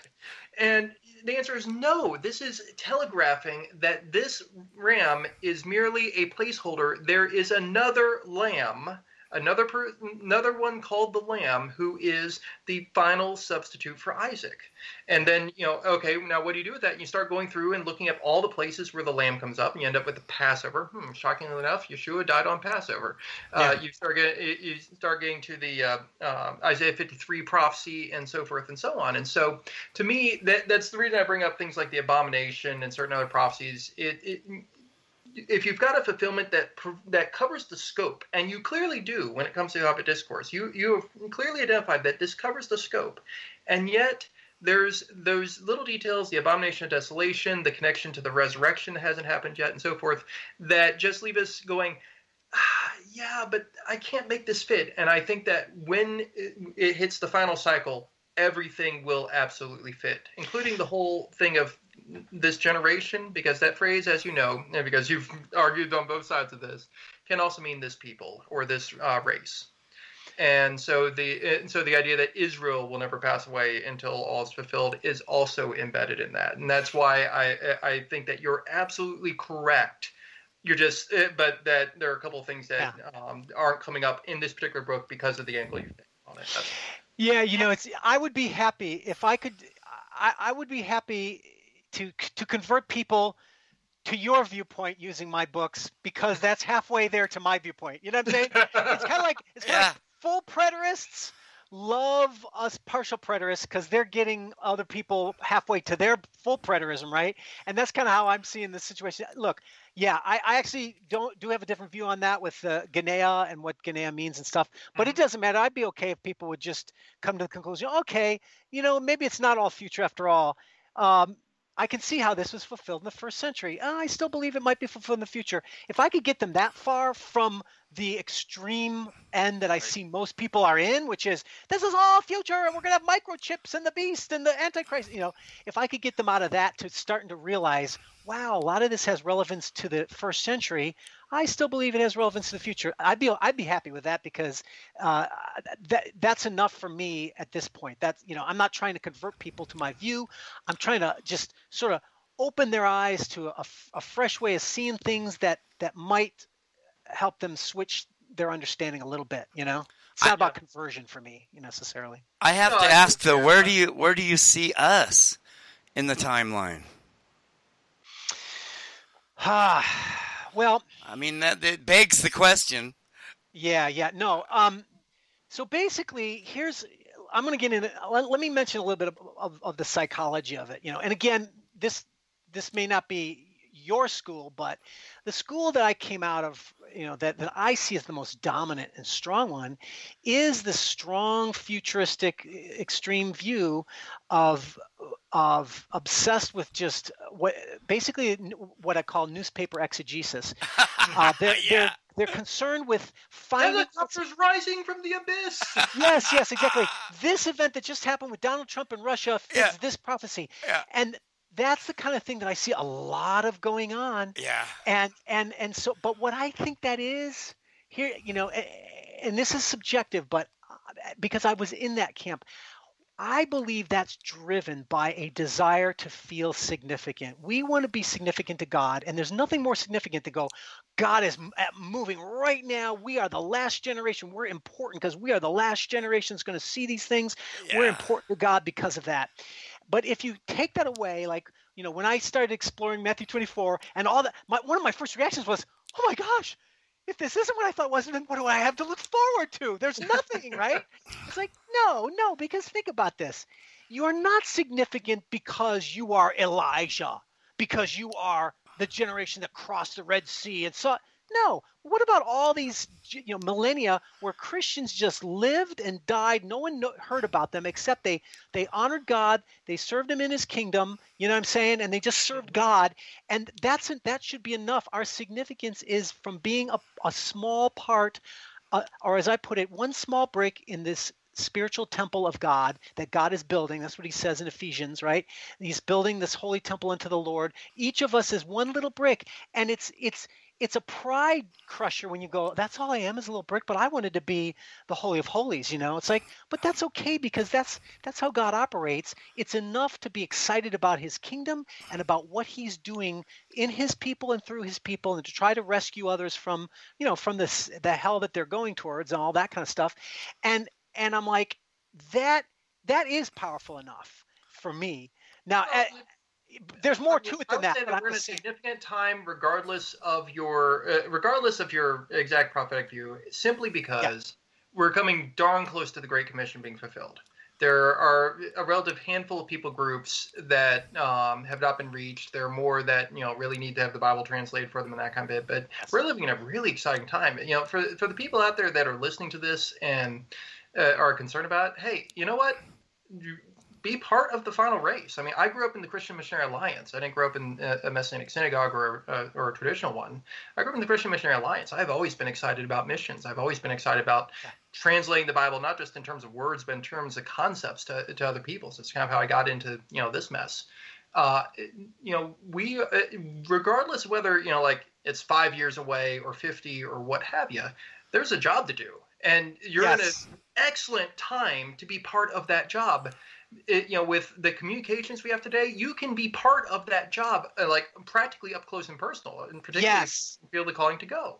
Amen. And I guess that's what I'm saying is find our significance in being a part of that great work that God is doing, no matter how evil the world is getting around you. Mm-hmm. Because that's where our significance is. We shouldn't be spending our energies looking for the Antichrist. We should be looking for the Christ, And so that's it's a matter of focus. And all I'm saying is, that's where I think we should be, no matter what view we have. I totally agree with you on that. I've always maintained there are retarded citizens sweeping the church floor that are going to be in a lot higher place in heaven than me. So, One of my friends and I, a long time ago, were speculating on why churches could be healthy for a long time and then fail. And our theory was that in every successful church, you had some little old lady who was just quietly there, walking with the Lord and praying for the place, and that nobody stepped into the gap when she died, and the place became vulnerable to the powers and principalities who proceed to take it apart. Yeah, and they say nothing's more powerful. And that so often it's hanging on the one person or whatever. Yes. Oh, yeah. Just to be part of the link in that chain is like everything. Yeah. Yeah. It's giving up the pride of place. Like we all want to be, I got to say, because I was raised in the Billy Graham generation, and I loved Billy Graham and stuff. But, yeah, me too.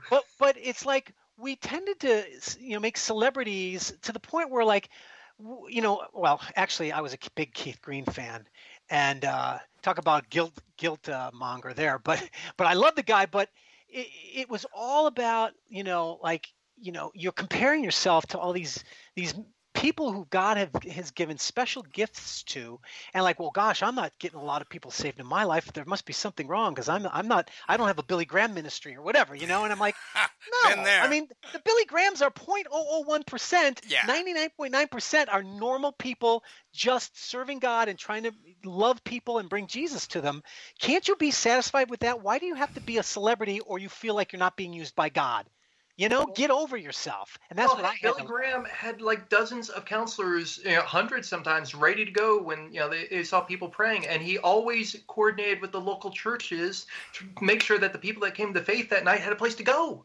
Yeah. Okay? Yeah. He needed a whole vast network they spent years building up. And yes, he was a lot of times the one that, sat there and gave people that final push. But as Yeshua said, hey, sometimes one person plants the seed and another person waters and another person harvests. And, I will add to that, and someone else has to go along and, thresh the grain. The fact that you've got the one person who's famous doesn't mean that there aren't a whole lot of other people who are taking part in that harvest. And guess what? In God's eyes, those people are every bit as important as Billy Graham. Absolutely. All parts of the body are just as important. And I just happen to be the armpit of the body of Christ. I'm the flaky, fungusy toenail. Oh, yeah, baby. Yeah, on the other end of the spectrum, though, if you are absolutely doing absolutely nothing for Jesus, maybe you should probably think of some way you could do something. Yes. If all you're doing is sitting around going through the newspaper and trying to find the latest fulfillment of prophecy, well, first off, I promise you, for those of you who are young and doing this, you will get burnt out with it.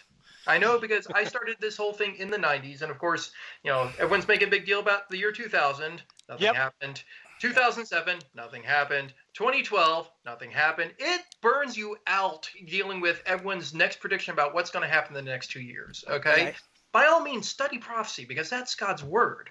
But don't let that keep you from living life, occupying until he comes and doing the job that he has called you to do. Yeah. Amen. I mean, that's the best note that we can end on. Yeah.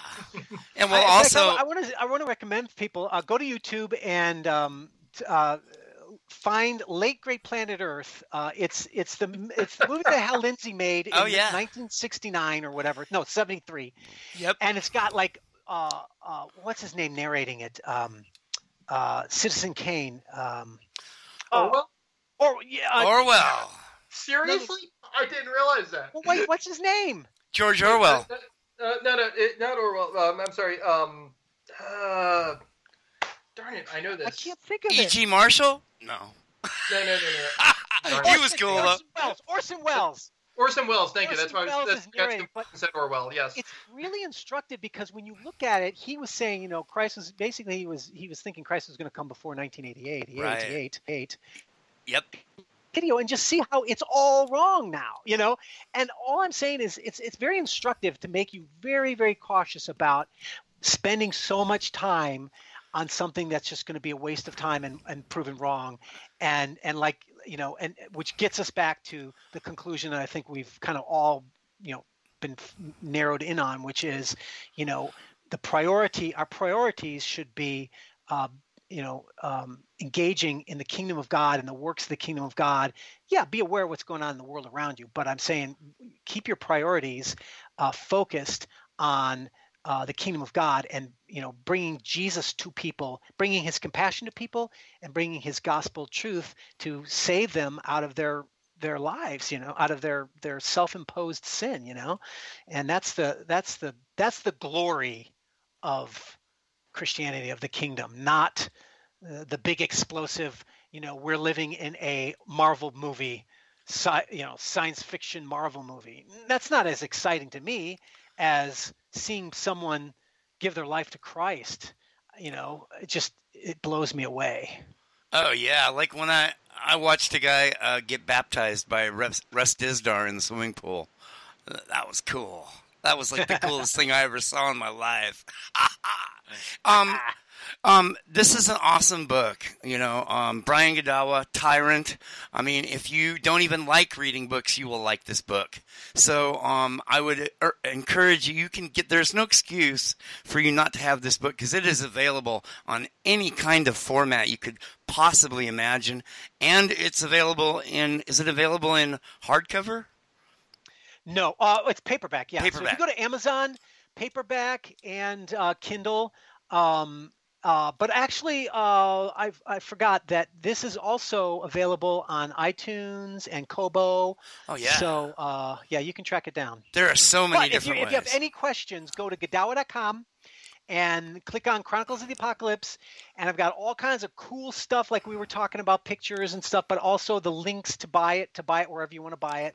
And a lot of cool stuff, as well as free scholarly articles and free books online that you could get that deal with all the research that I've been doing. So I made it a point to make my website to be a very, very helpful tool, free for those who are interested in learning more and growing in these areas. Yeah, and everything can be found from that portal. That is Godawa.com. That's Godawa. Godawa. Godawa. That's Godawa.com. All right, hey, dude, it's been awesome hanging with you. We got to do it again. It's somebody on the West Coast. Oh, I have to ask you, what's your favorite color? Red. Well, do you like biscuits and gravy? No. Oh, no. That's okay. I forgive you. Now I call you a heretic. All right. You heard me. Oh, yeah. All right. I want to thank Bruce Collins. The Iron Show is on the Fringe Radio Network at the behest of Bruce Collins. I want to thank producer Rick for building the Fringe Radio Network. And guess what? Me and Rabbi Mike now own the Fringe Radio Network. And we're looking for shows. So hit us up. We'll see if we like you or not. So hit us up. That is fringeradionetwork@gmail.com. All right, I want to thank all the listeners for almost 8 years of Iron Show history, which can be found at ironshow.com, going back into the very ancient of times, and then also at fringeradionetwork.com, where you can hear all of our live archives. All right, hey, till next time, remember, Johnny loves you.